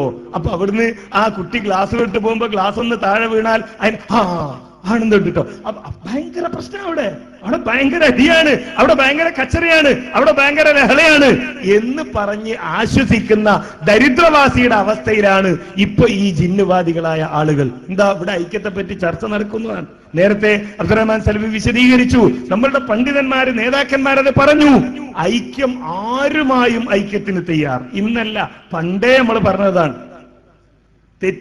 ഞാൻ അവസാനിപ്പിക്കുകയാണ്. തെറ്റിപ്പോയപ്പോ മുതൽ നമ്മൾ പറഞ്ഞത് എന്താണ്? ആദർശത്തെ അംഗീകരിക്കണം, ആദർശം സ്വീകരിക്കണം. ഈ ആദർശം സ്വീകരിച്ചുകൊണ്ട് ആര് വന്നാലും ഞങ്ങൾ ഐക്യത്തിന് തയ്യാറ് എന്ന് നമ്മൾ എപ്പോഴും പറഞ്ഞതാ. മടവൂരികൾക്ക് അങ്ങനെ തോന്നിയോ? ഇക്കാലം വരെ പറഞ്ഞത് തെറ്റാണ്. താനൂരും ഐക്യ കെട്ടി പറഞ്ഞാൽ മുജാഹിദായി, അത്രേന്റെ ആവശ്യമുള്ളൂ. അതോടുകൂടി ഐക്യം നടന്നു കഴിഞ്ഞു. അങ്ങനല്ലേ സുന്നികൾ മുജാഹിദായത്? അല്ലാതെ അങ്ങള് വരി ഞങ്ങൾ വരിയും ചർച്ച എന്നൊക്കെ പറയുന്നത് സത്യസന്ധമാണോ? അല്ല. കാരണം മടവൂർ എന്താ എഴുതിയത്? മരിക്കുന്നതിന് മുമ്പേ നമ്മ കൊന്നാണ്ടെന്നാ. മടവൂരിനവരാരാ പറഞ്ഞത്? ഈ ചർച്ചയൊക്കെ കഴിഞ്ഞിട്ടേ മൂപ്പര് മരിക്കുള്ളൂ, ഈ ചർച്ചയൊക്കെ കഴിഞ്ഞിട്ടേ നിങ്ങളെ റൂഹിന് പിടിക്കുള്ളൂ എന്ന് അള്ളാഹ് മക്കത്തുനിന്ന് വഹി കൊടുത്തോ? ഇല്ലെങ്കിൽ നാളെ കോഴിക്കോടങ്ങാടിയിൽ മൈക്ക് കെട്ടി പറയണം, ഞങ്ങൾ പറഞ്ഞത് മുഴുവൻ അബദ്ധമായിരുന്നു, ഞങ്ങളത് തിരുത്താൻ തയ്യാർ. അപ്പൊ സ്വാഭാവികമായിട്ടും താനൂരിലുള്ള ആളുകൾ അത് കേട്ടാൽ എന്നാ പിന്നെ നമുക്ക് മടവൂരിന്റെ പ്രസംഗത്തിന് വിളിക്കാൻ തീരുമാനിക്കും. അതോടുകൂടി ഐക്യമുണ്ടാകും. അതാണ് മുജാഹിദ് പ്രസ്ഥാനം എല്ലാ കാലവും പറഞ്ഞ നിലപാട്.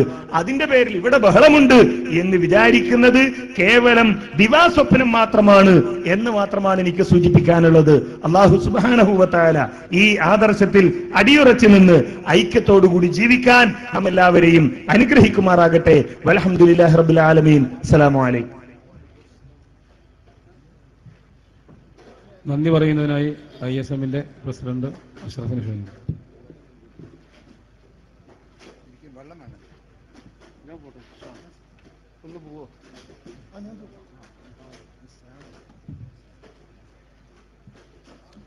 അസ്സലാമു അലൈക്കും. ഈ പരിപാടി താൽക്കാലികമായി അവസാനിക്കുകയാണ്. വരാനിരിക്കുന്ന ഒരു മഹാവിപ്ലവത്തിന്റെ ഒരു തുടക്കമായിരിക്കും ഇത് ഇൻഷാ അല്ലാഹ്.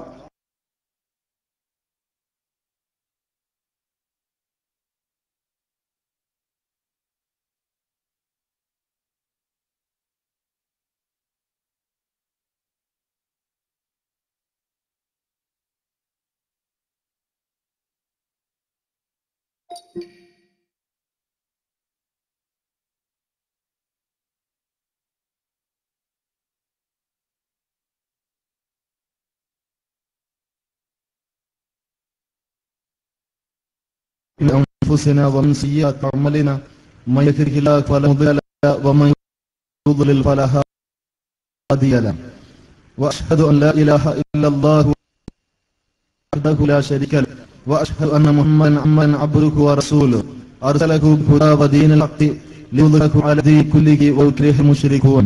ഇവിധം സിദ്ധമാക്കുവാനും അതിലൂടെ സ്വർഗത്തിൽ പ്രവേശിക്കുവാനും സാധിക്കുകയുള്ളൂ എന്ന് ഇതിന്റെ ഭാഗമായി മുജാഹിദ് പ്രസ്ഥാനം കേരളക്കരയിൽ വിശദീകരിച്ചിരിക്കുകയാണ്. ഏതെങ്കിലും ക്യാമ്പയിനുകളോ സമ്മേളനങ്ങളോ അനുബന്ധ പ്രവർത്തനങ്ങളോ ഉണ്ടാകുമ്പോൾ മാത്രമല്ല, ഈ പ്രസ്ഥാനം ഏത് കാലഘട്ടത്തിലും തൗഹീദി പ്രബോധനത്തിന് തന്നെയാണ് മുൻഗണന നൽകിയിട്ടുള്ളത്. ഈ ലോകത്തിലേക്ക് വന്ന പ്രവാചകന്മാരെല്ലാം അടിസ്ഥാനപരമായി മനുഷ്യരെ പഠിച്ച തൗഹീദാണ് എന്നും അവസാന പ്രവാചകനായ മുഹമ്മദ് മുസ്തഫ സല്ലല്ലാഹു അലൈഹി വസല്ലമയോട് പോലും വിശുദ്ധ ഖുർആൻ പറഞ്ഞത് വമാ അർസൽനാ മിൻ ഖബ്ലിക മിൻ റസൂലിൻ ഇല്ലാ നൂഹി ഇലൈഹി അന്നഹു ലാ ഇലാഹ ഇല്ലാ അന ഫഅബ്ദുൻ.